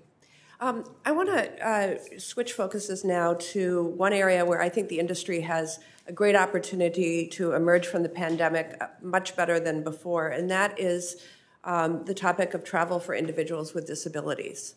I recognize that air travel has been anything but normal since the early days of COVID-19, but in looking at disability-related complaints filed with the Department of Transportation, there seems to have been a significant increase in complaints filed in 2021 as compared to 2018. And so a question for each of you to answer, what is your airline doing to address disability-related complaints? And why don't we start with you, Mr. Parker? Thank you. Look, it's certainly an issue that we are working very hard to address. It's a difficult situation on aircraft, of course, and it has been. We are all working very hard to do everything we possibly can. Interested in working and continuing to work with you on other things that might be done. We at American, for example, while we know we're not doing as well as we can, we are encouraged by the fact that the number of due to a lot of effort, the number of wheelchair damages that we've had are down 40%. Over the last year. So again, not by no means are where we need to be, but we are intensely focused on being the best we can in this regard. Mr. Kelly? I think here in the short term, our primary focus is on wheelchairs, training, in reducing the damage, and also working with wheelchair manufacturers to see what can be done to harden wheelchairs. They're just not built to be loaded into aircraft bins and transported. So I think there's opportunities there, and like Doug reported, we're definitely seeing our claims coming down, which is obviously very welcome. More futuristic, we're working with the manufacturers or intend to work with the manufacturers in terms of bathroom access on board the airplane, which is obviously a big challenge, and especially on narrow-body airplanes. But those are the two primary things that we're working on. Mr. Kirby. We also have been it's a high priority for us and focused on wheelchairs and have had a significant reduction in wheelchair damages, wheelchair complaints. Like Gary said, it's tough because the wheelchairs just aren't built. In spite of that, we're focused very hard on that. We're doing a lot of other things for people with disabilities. We're the first airline, for example, to get our website and our app for blind, if you're blind, for the visually impaired to be able to use it. There's a lot of things like that. We have a whole team, and I coincidentally met with that team this past week on all the things we can do to improve the world for disabled, and a passionate group, because most of them it's personal. They're either disabled themselves or have family members that are disabled. And having a team like that to advocate for it, is probably one of the best things that we can do internally to make sure we drive the kinds of changes, identify what the issues are, and then drive change. Mr. Lauder. Senator, I would add that wheelchairs and assistive devices are a focus for Delta, and we certainly are working towards zero. That's our goal. We've also created an advisory board on disability, which is made up of Delta customers who volunteer their time from the disability community and to help us throughout the travel ribbon make travel more accessible. Great. Thank you for your indulgence. I will submit one additional question for the record, just relating to the fact that in airports, people with disabilities often rely on folks that you've contracted with to help with mobility in the airports, and I have some specific questions about that. Thank you. Senator Moran. Chairwoman, thank you very much. Thanks to our panelists for being here. Let me start where Senator Thune led, which is with rural communities. Both American and United are significant suppliers of air service across our state. Essential air service is a significant component of the ability to do that. I think it was you, Mr. Kirby, that talked about the cost of training and educating a pilot. And I assume that are the revenues insufficient to cover the costs of pilots in those smaller towns? Is it harder to cover? And then my question becomes, is essential air service a method by which we could better compensate the airlines for service that is less financially rewarding, if that's the case? Yeah, Senator, thanks for the question again. And it is really important. Like, our bread and butter is flying to those small cities and connecting the world. We really we don't want to take any of the cities off the map. And the issue, though, is not really about economics. If it is, it's about economics for individuals who are deciding on their careers when they get out of college or when they're wherever and deciding, do I go to law school or do I go to become a commercial airline pilot. And historically, we've never been involved in training pilots because a lot of them came out of the military or through other sources. And now the demand that we have for pilots simply exceeds the supply. So we're starting our Aviate Academy. We've begun to start training pilots. But I don't know that we're going to be, it's not what we've historically done. Our goal is to train 500 pilots a year. That's, we're going to be hiring 2,000 to 3,000 a year. So it's even a small percentage of what we're hiring at United. And so I think we probably need something broader. As much as we like getting EAS money when we fly to markets, I'd much rather take those funds and put them into the infrastructure to create training for pilots and to build a robust pipeline that makes it easy for people with an aptitude and a desire to be a commercial airline pilot to get the training, to get the skills that they need. I would like to focus on giving them better training than they've gotten in the past so that they come out more like a military trained pilot than somebody who's, hasn't been through that path. And I think there's an opportunity to make our system safer, better, create great jobs, and fix the supply problem. But the supply problem isn't going to get fixed in the short term because it takes time to get through the process to become a commercial airline pilot. So resources to support pilot education and training. Correct. Is the request. Yeah. Mr. Parker, anything? No, I agree. It's making more markets, EAS markets, would take a scarce resource and move it to different markets. But the real point here is that there's just not enough resources. My question are there essential air service resources that could be devoted to creating the revenue necessary to educate pilots, not creating more essential air service opportunities? Excellent. Okay. Yes, I would agree that diverting them to pilot training would be a great idea. I've got to run that by my communities, but it is a huge component to Kansas. We, other than Alaska, probably are the most essential air service state in the country, and we appreciate the service you provide. Let me ask, look, first of all, let me indicate to Ms. Nelson that I am a frequent flyer, and I have lots of contact with gate agents and with flight attendants. My experience pre- and post-COVID has been almost without exception nothing but tremendous care, compassion, professionalism by those who serve in those capacities. And I want to thank you and those you represent for the manner in which they've conducted themselves, certainly to me, but more importantly, to the flying public in very difficult and challenging times. Thank you so much. Appreciate that so much, Senator Moran. And we love that you fly with us. And also, I would just note, I want to add to what was said here. The more that we can show the public that these jobs are for everyone in it, that they're for women, that they're for people of color, and then that we can give them the means to be able to get that training to get to it. We can actually increase the number of people who are willing to do this work. So I just wanted to add that as well. And thank you so much for your comments. We'll share that with our members. I'm very complimentary. And I would again offer, as others have done so, any way that we can assist. I don't know anything about to-go alcohol. I didn't know that was an option. But not that it's going to change my behavior, but now that I know if that's a problem. Glad you clarified that. You're right. I'm happy to try to help assist to reduce the friction that can occur as a result of that. Thank you so much. I appreciate, Mr. Lauder, the opportunity I had to visit Delta Airlines in Atlanta a few weeks ago. And I raised a couple of topics, although I mostly came there to listen and learn, but I checked with my airports. I would highlight for you the opportunity that Wichita ICT considers to fly to Salt Lake City, and would welcome that. It seemed like there was interest, but I would welcome any further conversation. I also want to thank you for the passenger lounge, the premium passenger lounge that you intend to build within the new airport in Kansas City.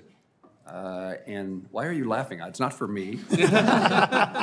But I'm glad that you've chosen to assist in our new airport and its comforts and amenities. In addition to that, Southwest, I saw in the Business Journal, Kansas City Business Journal is going to pursue its sustainability efforts in Kansas City. And again, we welcome that further connection between Kansas City and Southwest. One of the bills that the chairman of this committee was very helpful in seeing was passed is a bill that I introduced to provide assistance. The Aviation Manufacturing Jobs Protection Program, designed to provide assistance to the workforce within those industries, those businesses that manufacture airplanes and its components. And I again thank the chairwoman for her help in that accomplishment.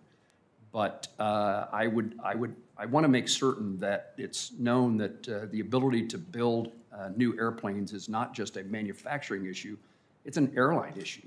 And I would like to, if you wouldn't mind confirming that, assuming that that's true, what it means to you to be able to continue to access new aircraft, often built in Kansas. Right. And if you could quickly, because he's over time, and I want to get to, you can see that the subject of this hearing and your being here, which I think actually is the first time that we've had many of you here in almost a decade, that you can see that this committee has a lot of aviation issues, and I want to make sure all our colleagues get questions. I'm sorry, Chairwoman. I didn't realize I was over time. I know, but that's because I know how much you care about this issue. So you were saying nice things about the chair too. Right, so exactly, exactly. I'll try and do it. I'll try and do it real fast for all of us. I'm sure we're all going to say the same thing. It's critical to us, of course. We have to have airplanes. We appreciate your work in getting support into those companies.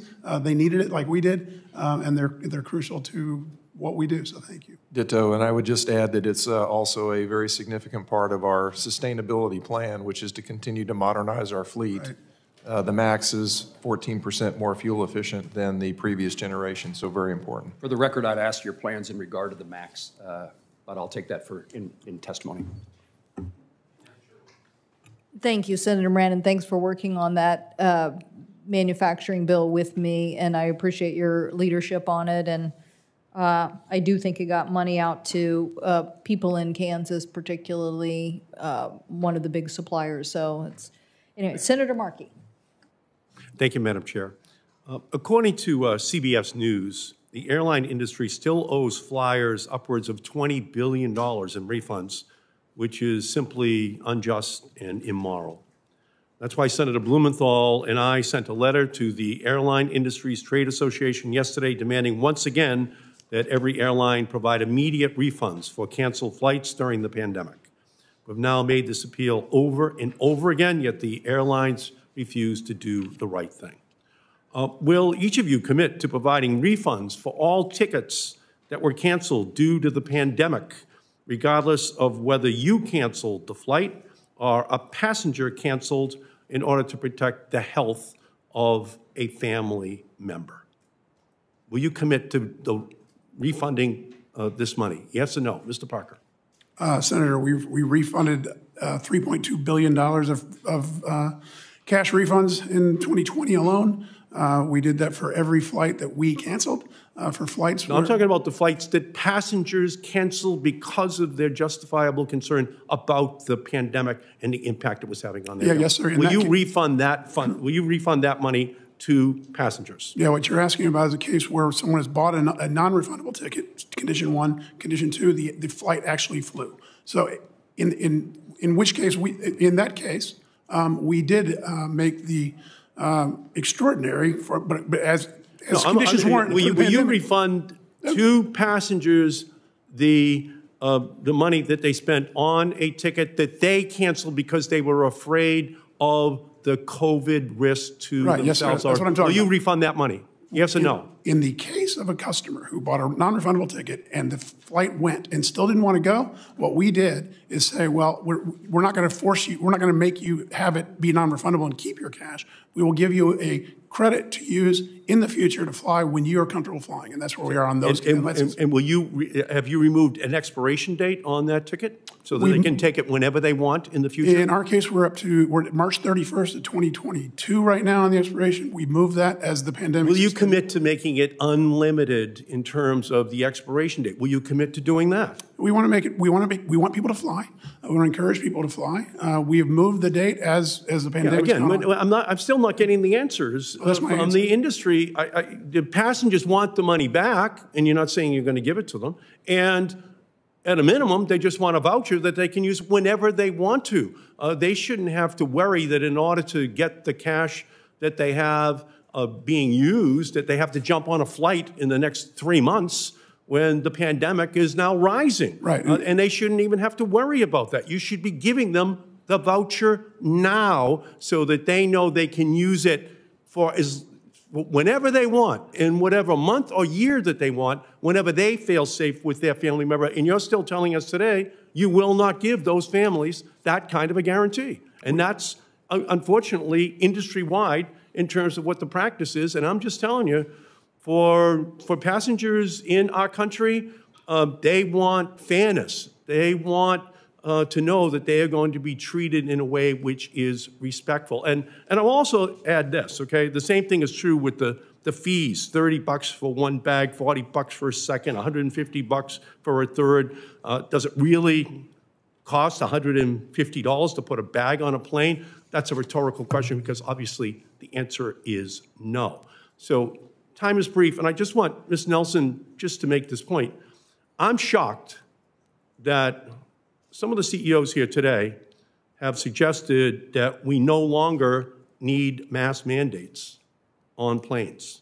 Ms. Nelson, in the face of Omicron, children under 5 who still cannot be vaccinated, thousands of flight attendants who protect us every day, and that we still allow unvaccinated people on planes to fly in our country, do you believe that we should be lifting the mask mandate for people who are on planes in our country?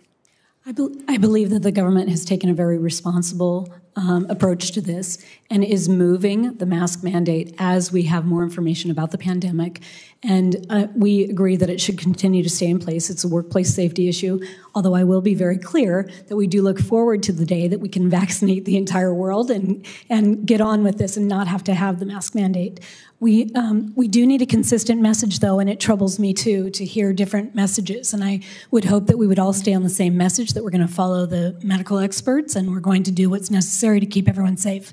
Yeah, well, right now, there are tens of thousands of people flying who are unvaccinated today on planes in the United States. And it's unfair to people who are vaccinated to have them sitting next to them with their masks off. It would be wrong. It would be immoral to ever take that position. People are petrified. The airlines won't even reimburse people who have canceled the flight because they're afraid to fly, because they could be endangering themselves or their family members with coronavirus.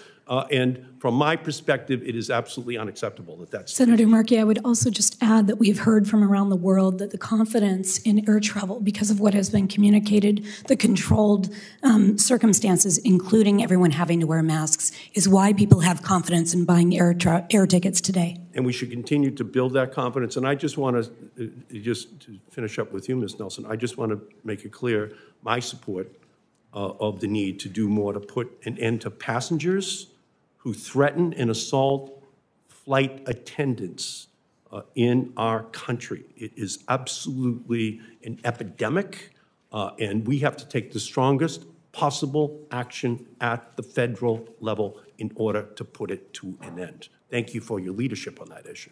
Thank you so much. Thank you, Senator Markey.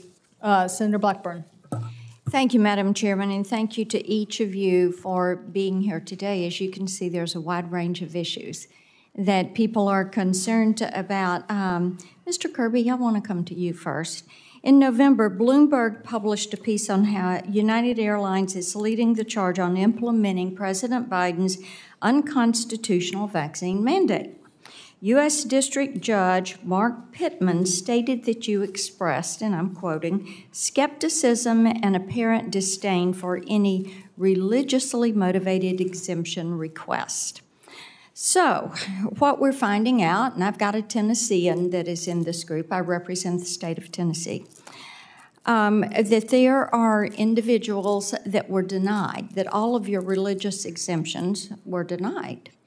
So we're also finding out about their pay having been cut at the time that that exemption was filed. So before they filed the exemption, did you inform these workers that they were not going to be paid even if they applied for a religious exemption?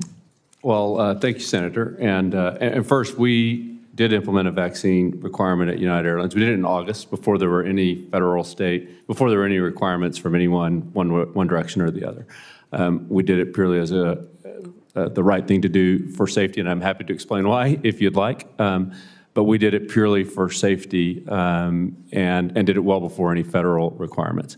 I think you got some perhaps incorrect information. We accepted about 80% of the religious requests. So 80% of the religious requests were accepted.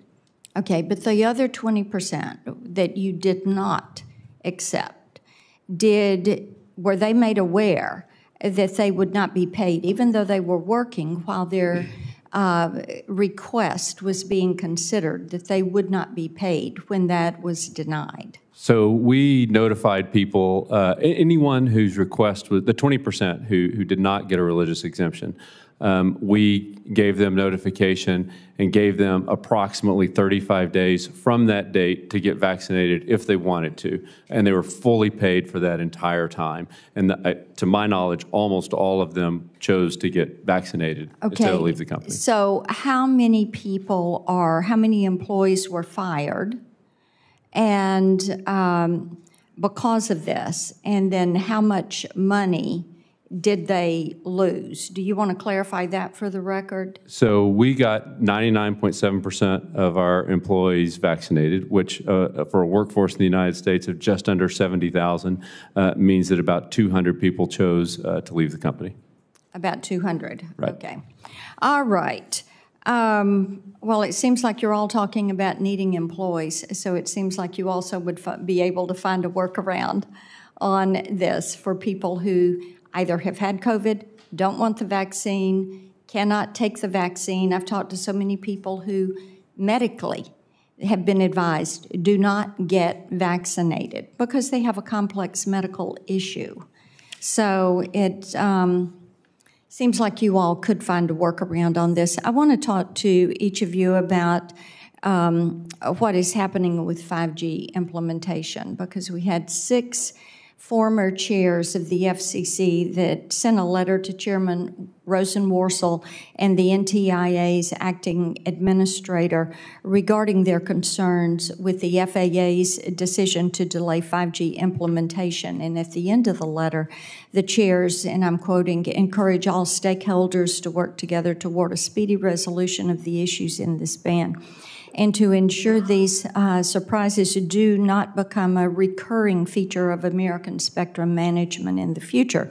The recent decision undermines America's efforts to remain a leader in 5G. And of course, we're looking at what is happening with China, with their Belt and Road Initiative, with great power competition.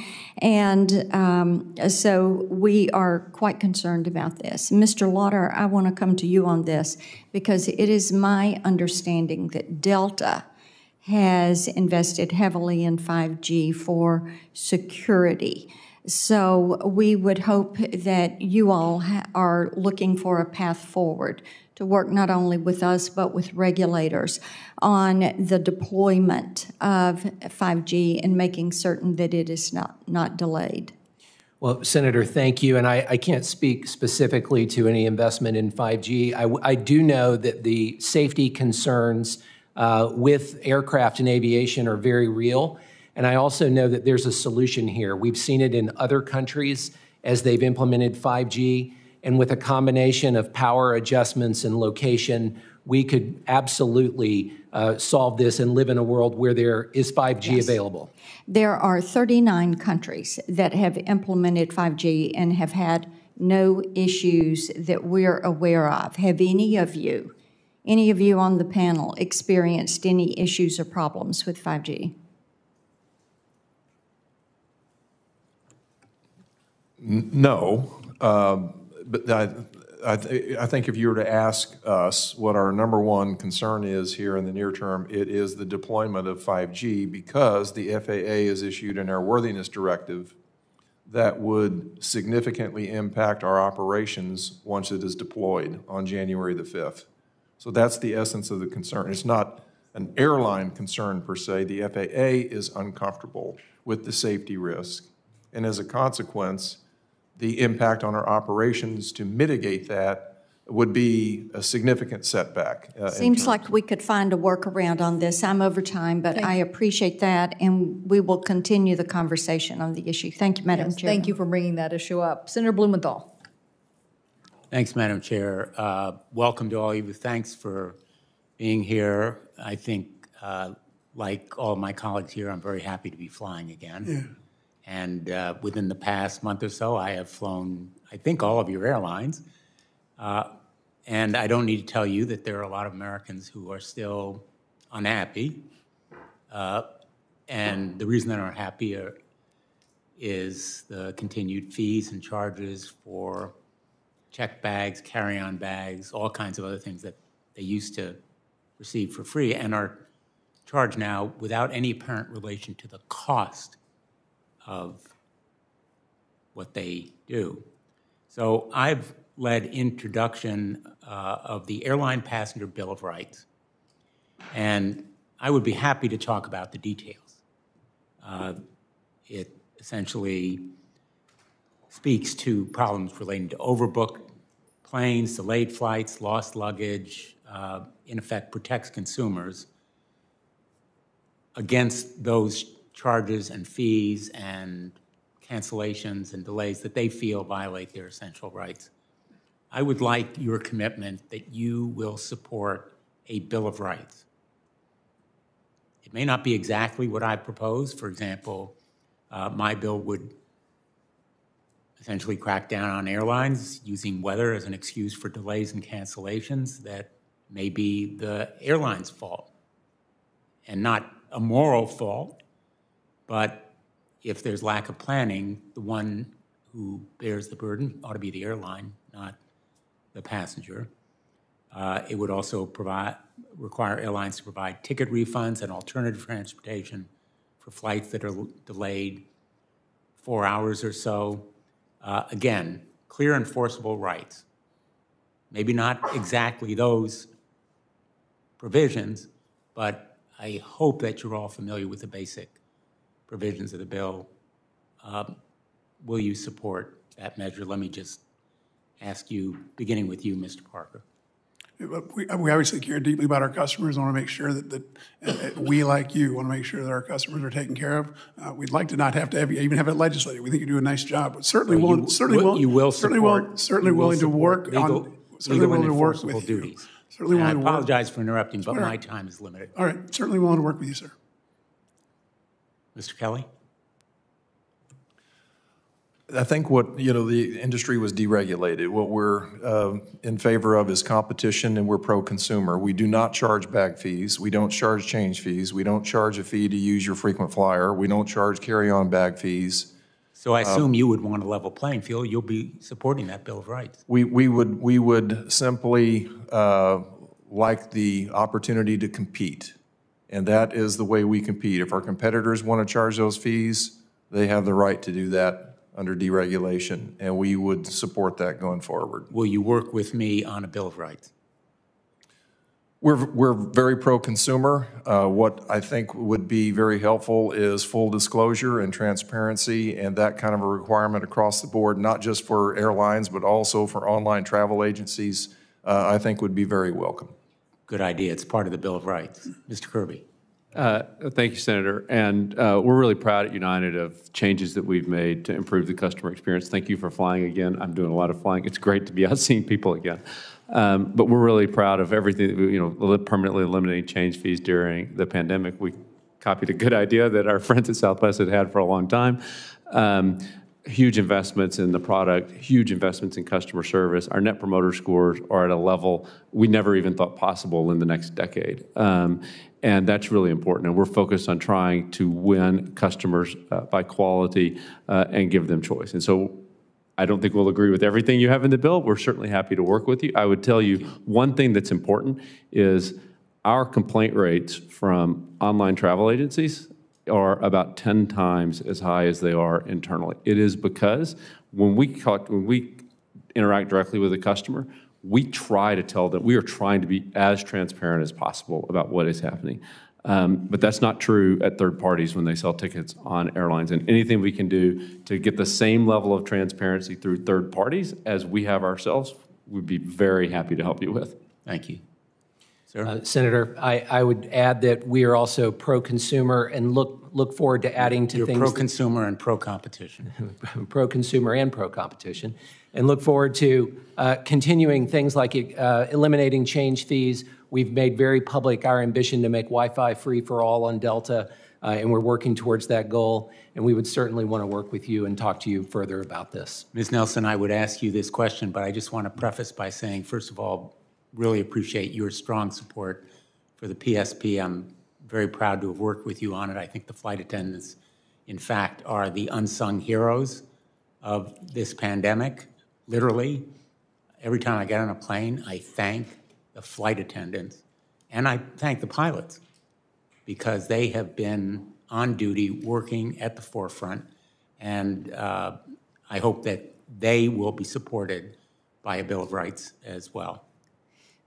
They will, and we are very happy that we can talk about these things because of the PSP. You made it possible for us to continue to talk about how we can improve the industry as opposed to going into a long, dire cost-cutting scenario like we did after 9/11. So thank you very much. Thank you. I'll just close by saying I'm proud to have supported that 54 $4 billion. I tried to help lead the effort, but I think it creates a trust on your part that you will be forthcoming, and I hope you will work on a Bill of Rights. And I hope also, I'll just ask this question for the record, would you tell me how much, in your estimate, you owe in refunds for canceled flights during this period? Obviously, my colleague, Senator Markey, and I have written to you about this question. He mentioned $20 billion in total. I'd like to know what amount, if any, you owe for those canceled flights during that period. Thank you all. Thank you. Senator Cruz. Thank you, Madam Chair, and welcome to each of the witnesses. As a number of senators have observed, last year, what Congress did with regard to the aviation industry was critical and it was unprecedented. We allocated over $54 billion to keep the American aviation industry strong and healthy. I was the chairman of the aviation subcommittee at the time. Each of the CEOs on this panel, and Ms. Nelson, I've spoken to all of you many times. Each of you went on great length making the case that maintaining our pilots, maintaining our flight attendants, maintaining our personnel in aviation was critically important. We fast forward to where we are today and we find ourselves in a different circumstance, and the behavior of airlines has not been uniform. I'm proud to say the two airlines based in Texas, Mr. Kelly's airline and Mr. Parker's airline, I think have been exemplary, particularly concerning vaccine mandates. Both of you have made public commitments that you will not be firing your employees because of failure to comply with the vaccine mandate. I thank you for that. Mr. Bastian has likewise made that commitment at Delta. The outlier here is United. And Mr. Kirby, United's behavior on this issue, I have to say, has been deeply disturbing. I'm a frequent customer of United. I live in Houston. I've got over 1 million miles on United. There are over 14,000 United employees in the state of Texas. And the way United has treated its employees is in marked contrast to your competitors sitting here. Your competitors have said they will stand with their employees. United has not made that same commitment. How many pilots has United fired because of failure to comply with the vaccine mandate? Well, Senator, I'm happy to talk also about the rationale for why we did it. We did it for safety. I have a limited time, so my question is, how many pilots have you fired? I believe it is 6 out of 13. Okay. And how many pilots have you placed on unpaid leave? I think it's about 80. Okay. How many flight attendants have you fired? I don't know the number. In total, it's about 200 employees.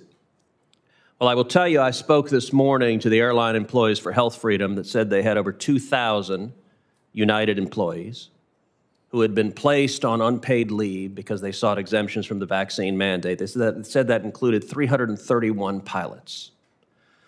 I will also note that I have been literally inundated with United employees complaining about United's callous disregard for the rights of the pilots.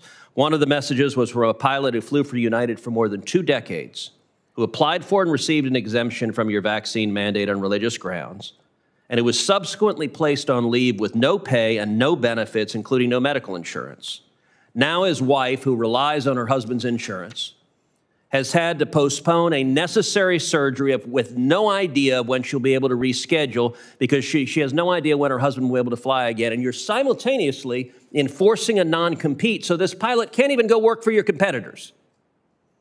Another message I received from another pilot, a constituent, self-described proud Texan, flew for the Air Force for almost 3 decades, including missions in Asia, now finds himself on indefinite unpaid leave with a denial of all benefits to include medical, dental, vision, insurance, disability, travel privileges, crew member access to jump seats, denied access to his retirement savings. This morning, I spoke with a 10-year flight attendant for United, a woman named Ms. Adriana Ubali, who is a single mom, an Hispanic single mom from Texas, who you fired. She received her termination notice tied in a trash can to her front gate. I have a letter here, Madam Chairman, from Ms. Ubali describing the disgraceful treatment she received at the hands of United. I ask unanimous consent this letter be entered in the record. Just recently, you're being sued by your employees for mistreating them, for violating their terms of employment. Just recently, the Fifth Circuit Court of Appeals Judge James Ho, someone I know very well, an exemplary jurist, wrote an opinion in which he described the likelihood of your employees succeeding on the merits as the claims against you, quote, appear compelling and convincing at this stage. And I want to read what Judge Ho wrote about United. Title VII forbids employers from retaliating against employees who attempt to exercise their statutory rights.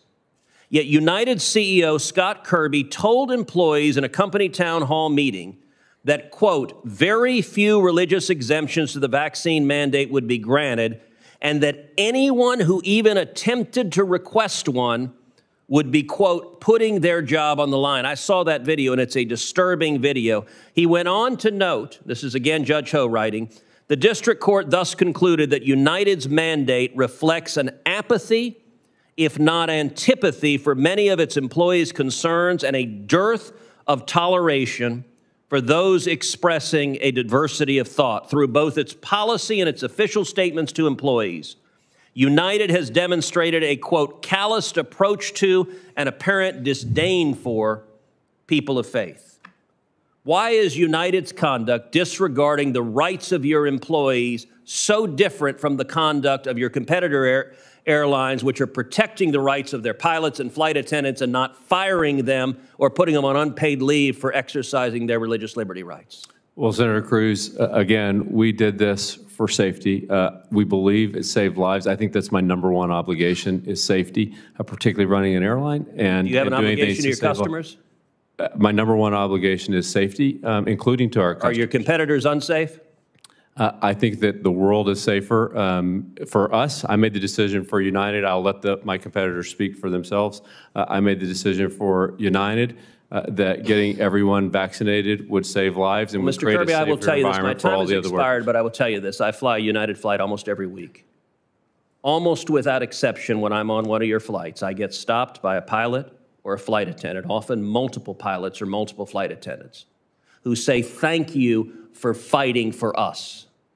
Your employees are being mistreated, and it's disappointing. Your company is better than this, and what you're doing is wrong. Senator Peters. Thank you, Madam Chair, and thank you for all of you for being here today. Before I ask my questions, I just hope everybody in this country actually gets a vaccine. I am absolutely tired of this pandemic. I'm tired of what we're dealing with. We have a tool that works, it's safe, it's effective, and if people take a vaccine, we can get through this. No one has a right to spread a disease around and get other people sick. Get a vaccine. Please, let's focus on that. But anyway, let me get back to my questions here. Mr. Lauder, clearly it's essential that the economy can provide good-paying jobs for everybody who wants one. And the aviation industry offers an awful lot of really great opportunities for folks to earn a good living, support their families, and oftentimes they don't need a college degree in order to get these great jobs. And we have to make sure that future generations are able to take advantage of those opportunities that are out there. Yeah, I understand that Delta is pursuing a skills-first hiring approach that is based on candidates not having, or not based rather on folks having a four-year degree.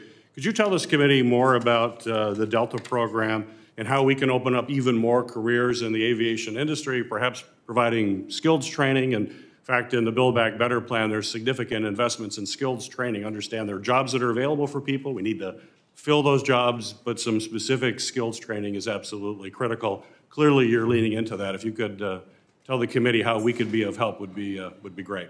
Well, Senator, thank you for that opportunity to talk about jobs, opening the aperture and creating more and more opportunity at Delta across many different parts of the company. The place that's easiest to talk about is what we're doing with our own internal pilot program. It's called Propel, and it is specifically driven to allow not only internal candidates to express, internal non-pilot candidates to express desire to learn to fly and to be part of our pilot group. And along with that comes various guidance and mentoring and direction into different programs. But it also partners with colleges and universities across the country. And its goal is, again, to open the aperture and to make aviation, particularly technical careers, more available to others. We've recently changed as many of our jobs as we could from college degree required to preferred. And that in and of itself removes a hurdle for many people. So lots of different opportunities to do that across the system. Well, that's great. And we'd love to work with you as we try to expand that throughout a variety of industries as well to create opportunities for people. Mr. Parker, in your written testimony, you noted that airfares have declined to the lowest level since the late 1990s, which is certainly an example of prices dropping and enhancing value for your customers. And as we think back what we had to do in order to keep the aviation industry going during the pandemic with the Payroll Support Program, clearly I would think without that program would have been devastating to the industry and probably would have perhaps led to further consolidations in industry, less competition, and perhaps even rising prices. Could you talk a little bit about how important that program was? And did it indeed help keep prices down for consumers? Absolutely. Thanks for asking. As I stated in my written testimony, there was a lot of support for the airline business right at the start of the pandemic. There was a suggestion that perhaps we should just get it in loans. And as we wrote in our testimony, had that happened, we would have taken it as companies. But the right thing for us to do when given loans is to make sure we're doing everything we can to be sure to repay those loans. With no demand, I can't speak for everyone, but I'm certain most all of us would have shut down our airlines, furloughed everyone, waited for demand to return.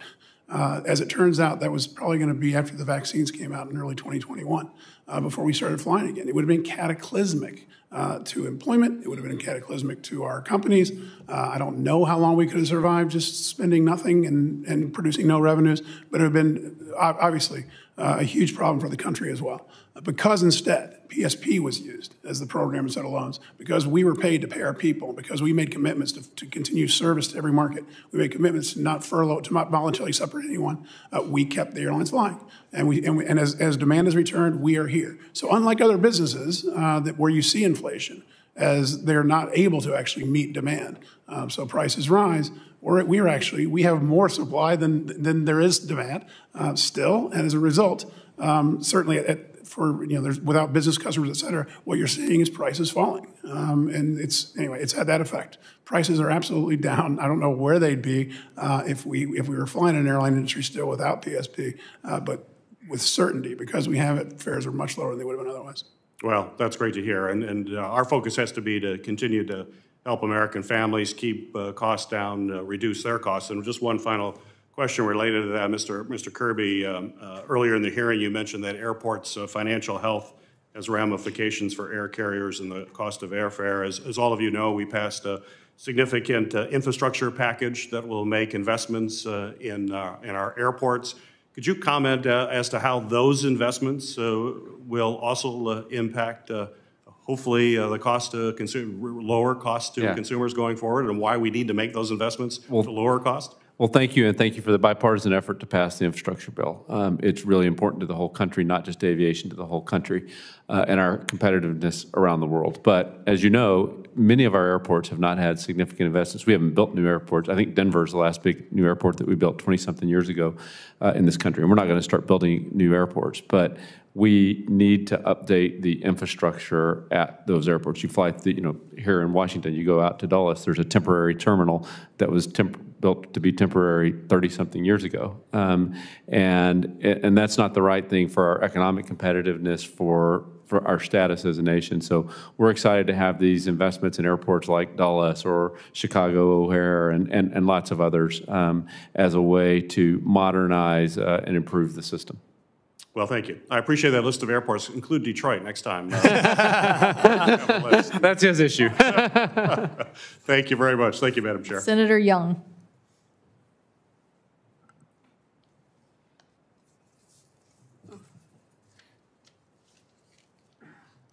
Hold on, Senator Young. I don't know that we have your audio.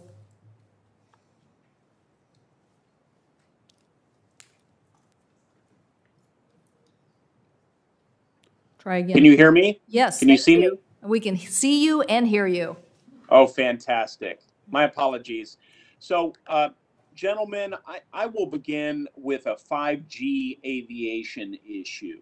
Indiana was an early adopter of 5G, and new next generation wireless services will result in significant benefits for my state. We need to make sure that any event or claim that will slow the deployment of 5G is based in sound science and facts. We have countries around the globe that are using the same spectrum as the C-band for 5G, and we aren't seeing any issues with aviation. We need to reconcile the aviation concerns contained in a single study with what is actually happening on the ground in the real world. So I asked each of our 4 airline executives to kindly answer me yes or no to this response. If you can't answer yes or no, we'll have to follow up later, but it's my hope you'll answer yes or no. Mr. Kelly, will you commit to work to resolve the issue that I've just discussed as quickly as possible? Yes or no? Yes, and again, this is an issue that is raised. Thank you, sir. Mr. Kirby, will you commit to resolve this issue as quickly as possible? Yes or no, sir? Senator, this is the biggest and most damaging potential issue facing us. We want nothing more than to work to a solution. All right, I'll take that as a yes. Thank you. Mr. Parker, yes or no? You've heard the question? Yes, with emphasis on the fact that, please, Senator, that it doesn't result in constraining air travel. We'll discuss later. Mr. Lofter, yes or no? Senator, yes, I would say, as Mr. Kirby said, the biggest issue facing us right now, we need to work together to resolve this. Excellent. Thank you so much, gentlemen. Turning to the Payroll Support Program, as many of us know, in April 2020, passenger traffic for U.S. airlines plummeted over 95% compared to the prior year. That's quite the spiral. At that time, we had no idea what the pandemic had in store for us, and over the next year and a half, we took the action we needed to, and in short order, in a bipartisan fashion, to help the U.S. airline industry employees keep their jobs. Payroll Support Program, or PSP, was what we pulled together to solve this unprecedented situation and ensure our airline employees stayed on the payroll, and to ensure the airlines that are a central piece of our transportation system were able to stay above water and make it through this devastating situation. We're sitting here in December of 2021, coming off a period of highly successful Thanksgiving air travel. And I think it's safe to say that PSP was a very effective response to this unprecedented crisis. The program helped the U.S. airline employees get through the toughest months and years in the industry's history. We're seeing those dividends pay off. As Americans choose to return to normal life and travel for business and personal reasons, they're going to find U.S. airlines and airline employees there to help them get from A to B. Can each of you discuss, in summary fashion, PSP's impact on your respective airline and how the overall industry would be different today if this program had not been established? Sure, Senator Doug Parker. First off, thank you for your support, your bipartisan, your help in creating bipartisan support was integral to getting it done. Without it, I don't know what would have happened to our industry. It would have been cataclysmic. We wouldn't be flying nearly what we're flying today. I think we wouldn't have been flying very much at all during 2020. And you saved a business, an industry, and I think it made an enormous impact on our ability to keep this economy moving. So thank you. Thank you, sir. Senator, just add my thanks as well. And yeah, the PSP did what it was designed to do. It preserved jobs, and those jobs enabled us to continue serving our customers and our communities. Demand is now back, and we're in a position where we can take people where they want to go. So it's been a huge success, and again, very, very grateful for your support. Thank you. Senator, it was enormously successful, and thank you to everyone on a bipartisan basis that supported it. the industry wouldn't exist anything like it does today had this not happened. And it's not just about the industry. It's about all the millions of jobs that we support that are dependent on connectivity and aviation and getting people from point A to B. And so this was not only about saving the aviation industry, it was about saving an industry that's a critical cog of the U.S. and the global economy. And Senator, I'll add my thanks too to Congress and the U.S. taxpayer for making sure that we were able to preserve tens of thousands of jobs and make sure that we're in a position to recover in the airline industry and keep things moving as the economy recovers. Thank you, gentlemen. Chairman? Thank you. Senator Sinema.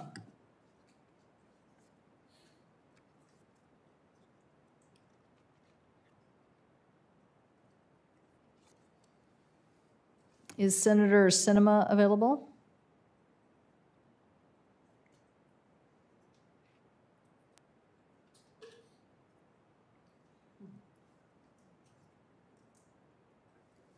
Senator Scott. Thank you, Chair Cantwell, and thank you for holding this hearing. I'd like to start with Mr. Kirby. Do you, I want to follow up with what Senator Cruz brought up. Do you respect your employees' religious beliefs? Absolutely. Do you think it's, so here's what I'm hearing. I'm hearing the same thing in Florida. You've got a lot of people that work for your company many, many years, and they've been placed on unpaid leave after being granted a religious exemption to the vaccine mandate. Title VII of the Civil Rights Act prohibits employment discrimination based on religion, yet your company has placed employees who decline to receive the COVID vaccine based on their sincerely held religious beliefs on unpaid leave. So number one, if you respect their religious beliefs, how can you just put somebody out of work? On top of that, do you believe you're currently in compliance with Title VII of the Civil Rights Act? So first, Senator, I think it's important to explain our policy, actually, which is we've offered everyone an accommodation where they can still work in an area where they're not interacting with customers and people frequently. So for we've got about 2,000 employees that have either a medical or religious exemption. The majority of those are working in positions like agent on demand, where they work virtually, on the ramp where they're outside and don't work with other customers, and we're letting people do that. They have to test, and there's a bunch of requirements around testing. So we're doing that. The exception to that is in places where they're with other employees and they're with customers, so customer-facing roles. The biggest area are pilots and flight attendants, and we will let them take one of the other jobs. But if they want to be pilots or flight attendants, and the flip side of this equation is safety is our number one priority. We absolutely respect their religious rights, but safety is our number one priority. And if you're going to be sitting in a cockpit with someone, and not just in a cockpit, you're going to spend 4 days with that person, traveling to and from the crew bus at night and having breakfast with them and dinner with them. The safety of the employees that they work with also comes to bear and comes to mind. And so that's the reason. And we look forward to the day when the COVID pandemic is enough in the rearview mirror that everyone can return to work, vaccinated or unvaccinated. But until they can do that safely, and safely for all the employees, that's the accommodation that they have. They can't work in those customer-facing jobs like pilot or flight attendant, and that we absolutely are compliant with all the legal requirements. So why couldn't you just make them test every day? I mean, other companies are doing this. I mean, you're not the only company doing this. It's not just the airline industry. I mean, you can buy, tests pretty cheaply now.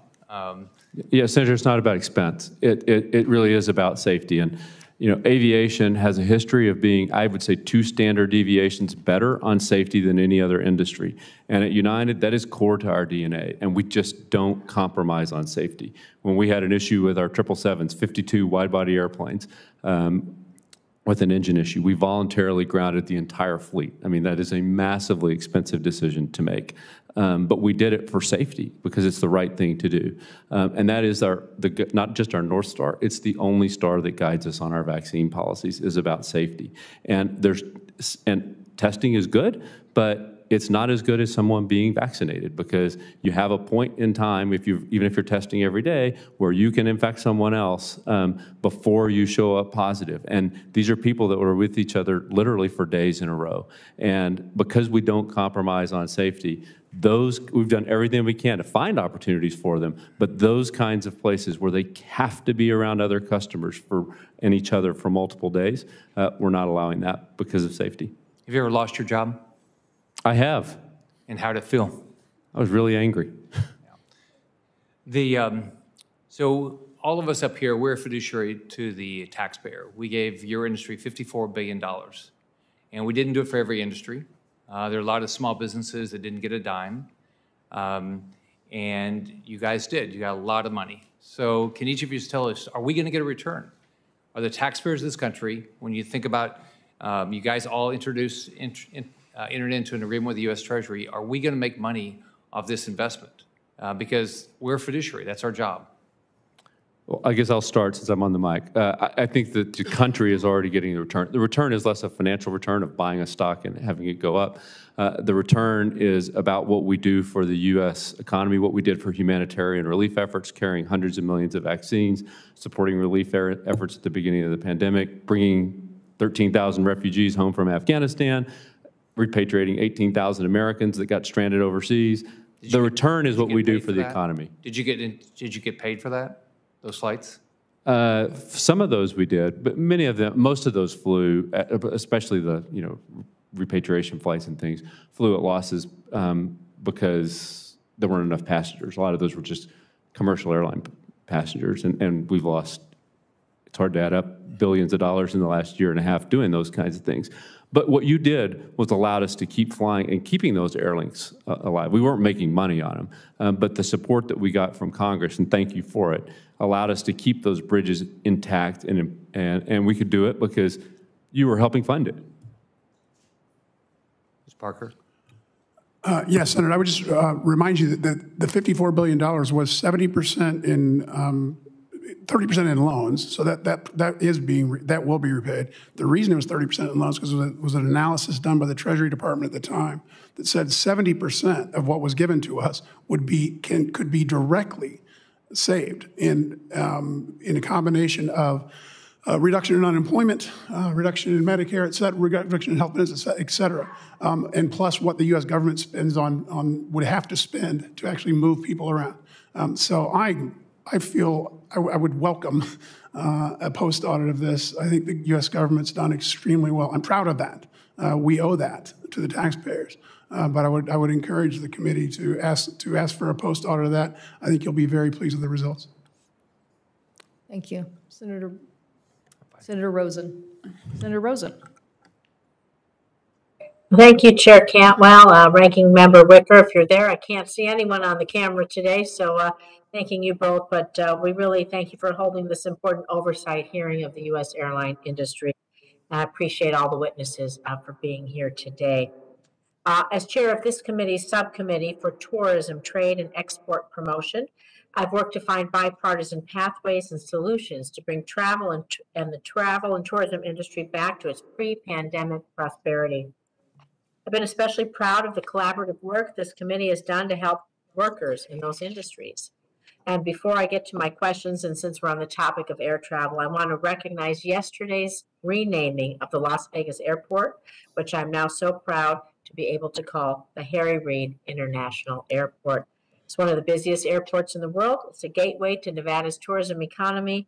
It's a wonderful way to honor mentor and friend, former Senate Majority Leader Harry Reid. But I'd like to really talk about how the airlines are going to prepare to meet the increasing demand for air travel, which I'm glad to say is coming back. So in July of this year, Reno-Tahoe Airport, the second largest airport in Nevada, faced a severe shortage of jet fuel available for aircrafts flying out of the airport. This was potentially catastrophic. It's an issue that could have adversely impacted tens of thousands of travelers coming to and from Nevada, and we risk delays in vital cargo coming to our state. Since learned that jet fuel shipments are based on travel trends from the previous year to decide how much jet fuel pipeline space they need to purchase in order to meet the current demand. But 2020 demand was artificially low as we dealt with unpredictability of a global pandemic, and we all know that air travel was completely halted in some instances.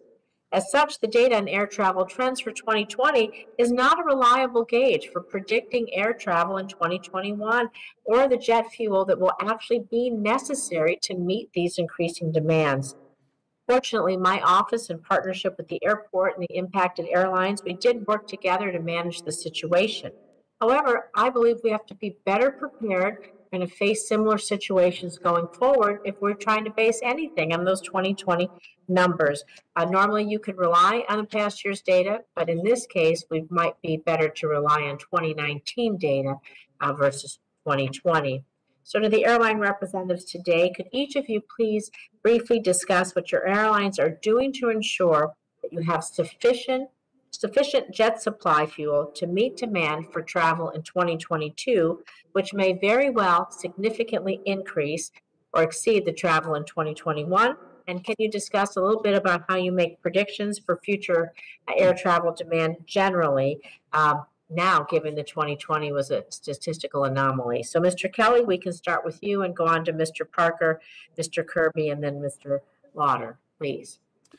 Thank you, Senator, and great to see you. And we very much appreciate your help last summer. That was definitely a very stressful situation. Well, I think, first of all, we appreciate your help in working with the FERC to try to address what is obviously a deficiency in the way the pipeline allocations are performed. So that may require a legislative fix, quite frankly, so we'll need to continue to work on that. But all of us do predictions of future traffic. We produce schedules. Our schedule is published out through June the 4th, as an example, in 2022. So we know by location how many flights we'll have, what kind of fuel requirements we have. We have a team of people that goes out and procures the necessary quantities by location. Not all airports have pipeline access, and in that regard, trucks are the primary means of bringing fuel in. And then we also work on storage needs as far as jet fuel goes on an airport-by-airport basis. We've talked this afternoon about personnel shortages across the country in various sectors, and we all read about truck driver shortages. So it's definitely something that's a concern. We factor those kinds of constraints into our planning and try to make sure that we don't commit to fly more than what we can supply. Over a long period of time, I am concerned about the pipeline capacity for this country. It is not growing, and yet the country's growing. So we'll need jet fuel supplies to meet our needs to grow in the future. We'll need distribution capabilities to meet those needs as well. Thank you. I appreciate it. Madam Chair, I see my time is up. So for the remaining, Mr. Parker, Mr. Kirby, and Mr. Lauder, I'll appreciate an answer to this in writing so that we can be sure that we help you do whatever we can to meet the needs, future travel needs for everybody across this nation. Thank you. Thank you, Senator Rosen. Let's try Senator Sinema. See if this works this time.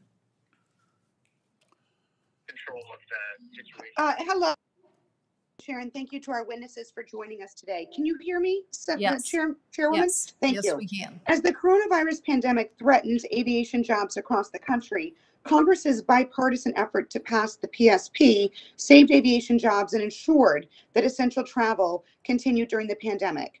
So the PSP, which was first created under the CARES Act in March 2020, provided vital financial assistance to our domestic airline industry and prevented massive layoffs throughout the aviation sector. The PSP program was an example of Congress working in a bipartisan way to ensure tens of thousands of aviation employees would keep receiving their paychecks and that American travelers would have air service available when they were ready to return to travel. So I appreciate the chair holding this hearing to review the PSP program and to ensure that the recipients of federal assistance met the program's requirements to maintain their payrolls and use federal funds efficiently and effectively.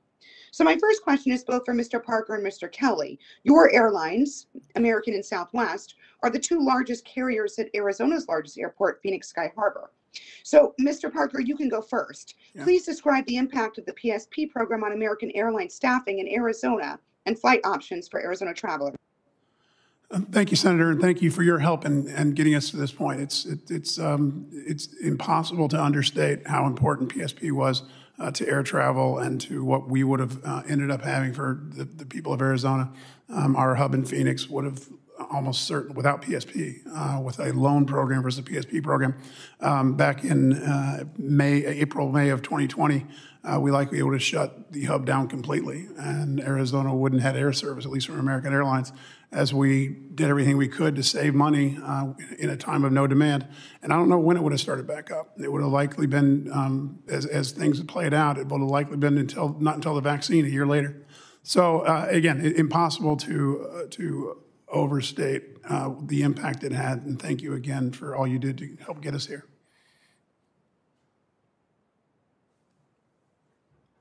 Senator, I'm not sure I can improve upon what Mr. Parker just said. So it definitely put us in a position of strength, and I'm very grateful for all your leadership and support.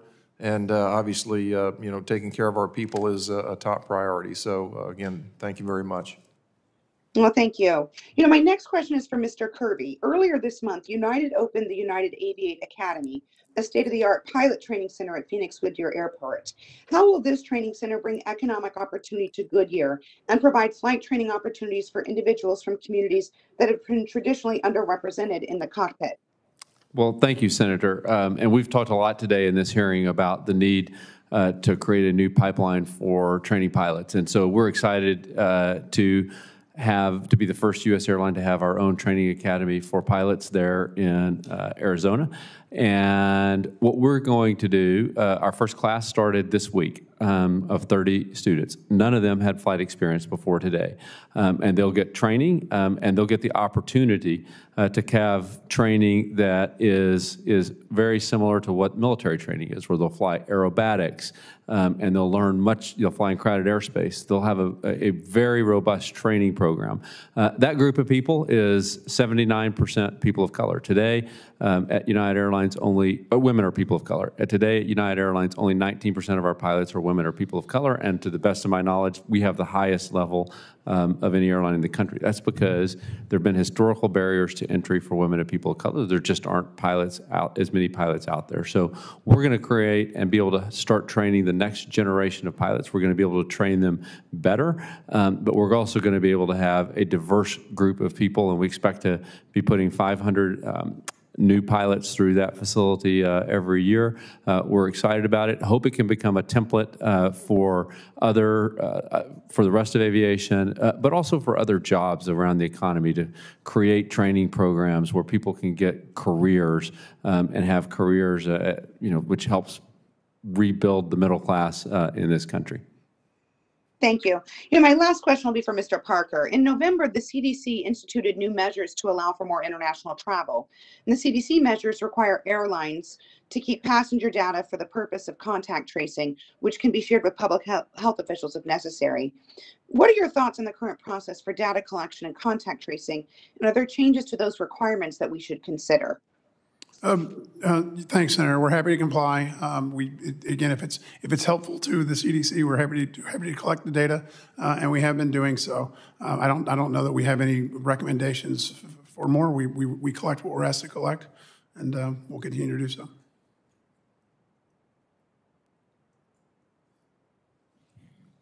Thank you, Senator Sinema. Is Senator Lummis available? I don't know if she's joined us remotely. If not, we'll go to Senator Lujan. Thank you, Chair Cantwell, and to Ranking Member Wicker for holding this hearing today, and thank you to our panel of witnesses for joining us. Like most places across America, air travel is vital to New Mexico. It's a key component of our transportation system, whether it's keeping families connected, tourism that drives our economy. We've seen an increase with film production in our state. Netflix, NBC, Universal recently opened up some studios, acquired the largest sound stages. New Mexico is seeing an upswing with a growing economy as well. And as we've seen a return to better numbers since the pandemic first really took a hit to the airline industry, seeing these numbers grow back to 82% of what pre-pandemic levels were for Thanksgiving and 87% now in anticipation with growth going into the end of this year and into next year is where my question begins. I voted to fund the Payroll Support Program with the understanding that supporting airline travel would help my constituents stay connected to the world and bolster tourism and economic opportunities back home. So my question for each of you is just yes or no. Compared to pre-pandemic levels, has your airline fully restored service schedules for your flight routes to and from New Mexico? Mr. Parker? We have. We served Santa Fe, Albuquerque, and Roswell. We pared back some routes during the pandemic. We've restored all of them. We've actually recently added a route from Santa Fe to LAX. And Mr. Kirby? We also serve 3 airports. We did and continue to serve Albuquerque, Santa Fe, and Hobbs. And Mr. Laughter? Thank you, Senator. I believe that we have restored all service, but I'll verify that. And Mr. Kelly? We're your #1 airline in Albuquerque, so I was afraid you were going to skip me. We have not restored our flight activity across our system, so we're not back where we were.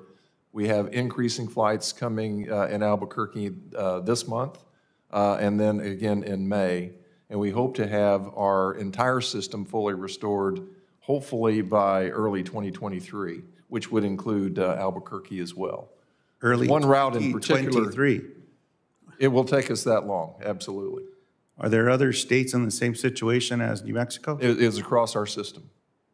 Yeah, there's no airline that is back to pre-pandemic flight activity yet. You're the only one on here that's not back to pre-pandemic levels for New Mexico.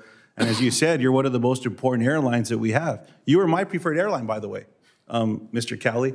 When I would fly to and from our nation's capital, I can't do that anymore because those flights take you through Houston and through other areas, and it's a longer journey. The reason that I'm asking this particular question, I know what many of our colleagues have asked it, is when entrepreneurs are looking to make investments or to move around, they do it based on direct hops. The fewer direct hops that we have, and especially with a flight that is as affordable, with staff as great as you have on Southwest Airlines, it stifles what's happening at home. And so I'm certainly going to advocate as a member of the Commerce Committee, as a newly elected United States Senator, with the power of the vote that I have, with how I can fight for my constituents. And so I look forward to following up on with that conversation.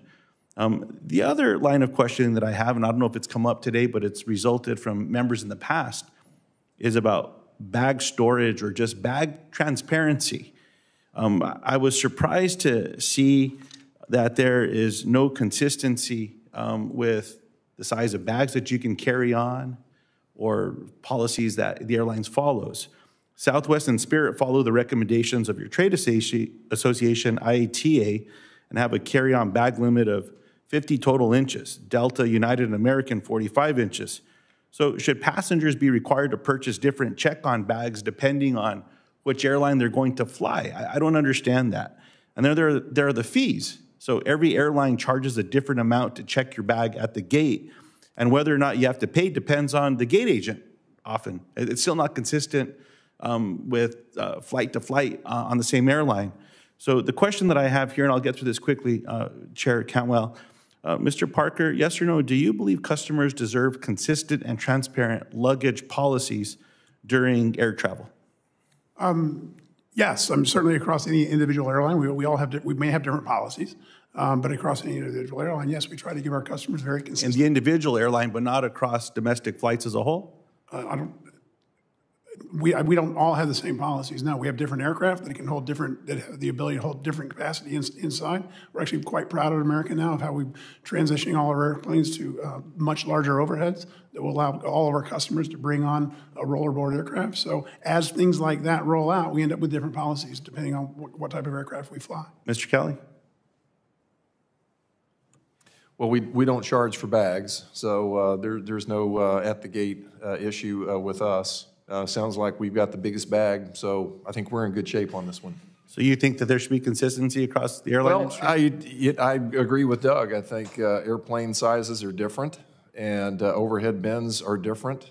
We actually have the choice on our aircraft to have different bins ourselves. So I think that's an individual airline choice and a matter of competitiveness. Mr. Kirby? We're also investing in larger overhead bins, so a full airplane, every single customer can bring a rollerboard on board. And I think we should be internally consistent on how we behave and our message to consumers. But I'm not sure that I don't think we should all have to have the same policies. Mr. Laughter? I would just echo what's been said and say that, we look forward to further conversation on that subject. Oh, and Chair Cantwell, I look forward to diving into this more. Senator Menendez brought this back up in 2015, I think most recently, and other senators have raised this. It's inconvenient for constituents, for people that are flying across the country. Policies change depending on when you're at the gate, and most backpacks that you might carry as a carry-on, they don't even fit in that little deal that you check your bags in, by the way, and it's fun to watch who's asked to put their bag in there and who's not. Just consistency and transparency makes a difference as people are flying through here. So I look forward to following up there. Thanks again, Madam Chair. Thank you. And Senator Lujan, is this a DOE issue on Albuquerque? No, we have gates. All of you are welcome to take up more gates and get more direct flights there. No, I meant, so it affects DOE. Oh, most National certainly. lab travel to here. I mean, I'm just pointing out that you're saying that is hindered. Oh, most certainly. So when you look at Sandia National Labs, Los Alamos National Labs, Air Force Research Labs, all connected national security apparatus as well. And it does make a difference. And as I said, the most direct flights that save time just isn't available any longer, and that's for all constituents. Well, maybe and that's just one city. Yeah, maybe that's some information we could, make available, but I would imagine that DOE traffic, and those two labs are one of the largest employers of your state, right? And, most certainly. And we want that. We want that fast access back and forth, but we'll get some data to people and share that. Thank you, Chair Cantwell. Thank you. I don't know if Senator Duckworth is joining us remotely. If there's anybody else who's joining us remotely.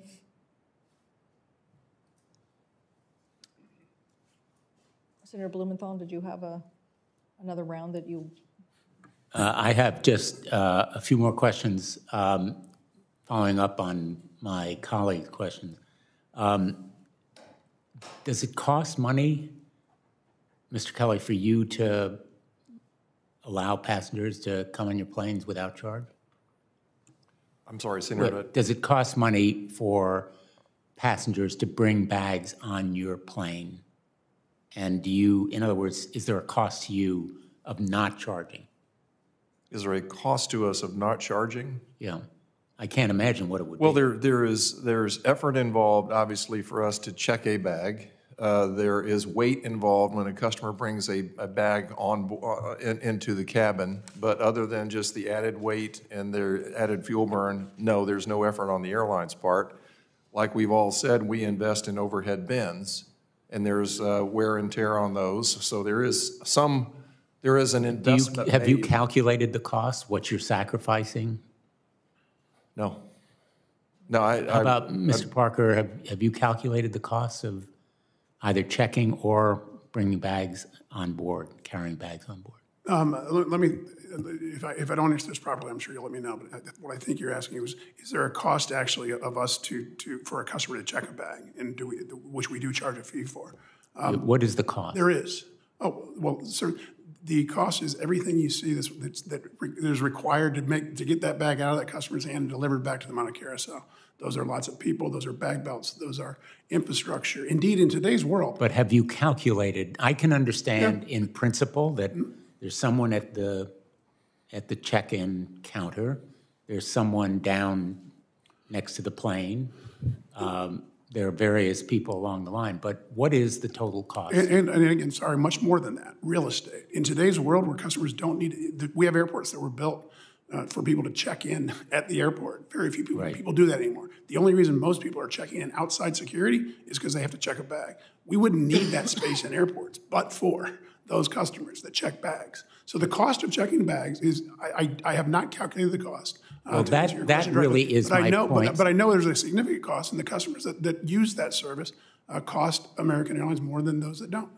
I'm just a country lawyer from Connecticut. Yeah. I never went to business school, so I apologize for my sort of clumsiness in trying to put this question to you.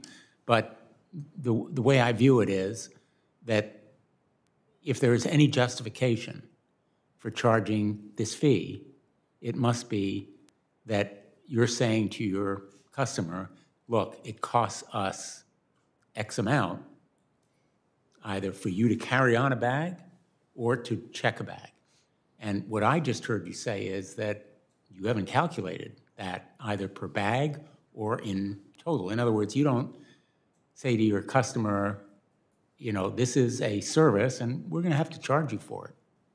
It costs this much for us to do it. You don't calculate that amount. Well, again, I haven't calculated it precisely, but indeed that's exactly what we're saying to the customer. If you want to use that service that requires more expense, here's what we charge. Yeah, I understand that because that's why I don't check bags. Right. That's why none of my children check bags. That's why many of us carry bags on. And the point I'm making is that one of the provisions of the legislation that we've offered is to say to the airlines, you have to justify fees with what the costs are, rather than, in effect, making money. And right now, it seems to me it's a kind of a profit center for you all, or in any event, you don't, at least according to what you've said to me right now, you don't calculate, you know, the total per year cost per bag is X amount. The total for a bag of 50 pounds or more is X, Y, or Z. So I think what I'm asking all of you to do, those who do charge those fees to check bags or to carry on bags, is to provide us with the costs that you regard as your airline having to pay wherever it goes, and maybe specify how it does go, whether it's labor, machinery, you know, obviously there's machinery to get the bag onto the plane. So that's what I'm asking. And just to be clear, we don't charge. We don't charge to carry on a You've bag said or that to check now a bag. a number of times, I think, Mr. Kelly. We have that on the record. Thank you, sir. But I think you kind of prove my point, which is, and it goes to the question I think that's been raised about consistency. Why do some airlines do it and some not? Why do some charge X amount and others not? And I think that fee or charge, if you're a consumer, I'm not telling you anything you don't know, looking at your airlines, you kind of scratch your head and say, they must just be using this fee to make money off me. Mr. Trethewey, do you have any comments here? I feel like we should give you at least the last word before we close out. You've sat here the entire time and paid attention. I didn't even see you looking at your electronic devices.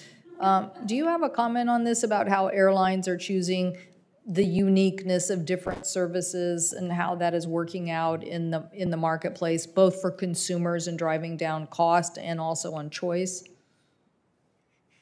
Yes, I do have some comments. First, can you hear me? I want to make sure I'm on. Yes, we hear you. Sorry. So you could choose to re-regulate the airlines. I think that would be a big mistake. The regulated era served wealthy passengers some business travelers, but it didn't serve 80% of Americans. Deregulation has been phenomenal.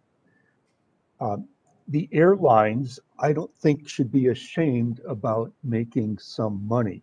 If you look at the profits of this industry, the post-war era, and I always have to remind my students when I say that, I mean 1945, not 1991, have lost dramatic amounts of money.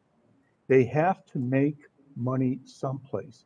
If you want really low ticket prices, then you have to find places where can some passengers pay a bit more. And the airlines have found things like there's no extra cost of the seat up at the bulkhead versus the seat further back.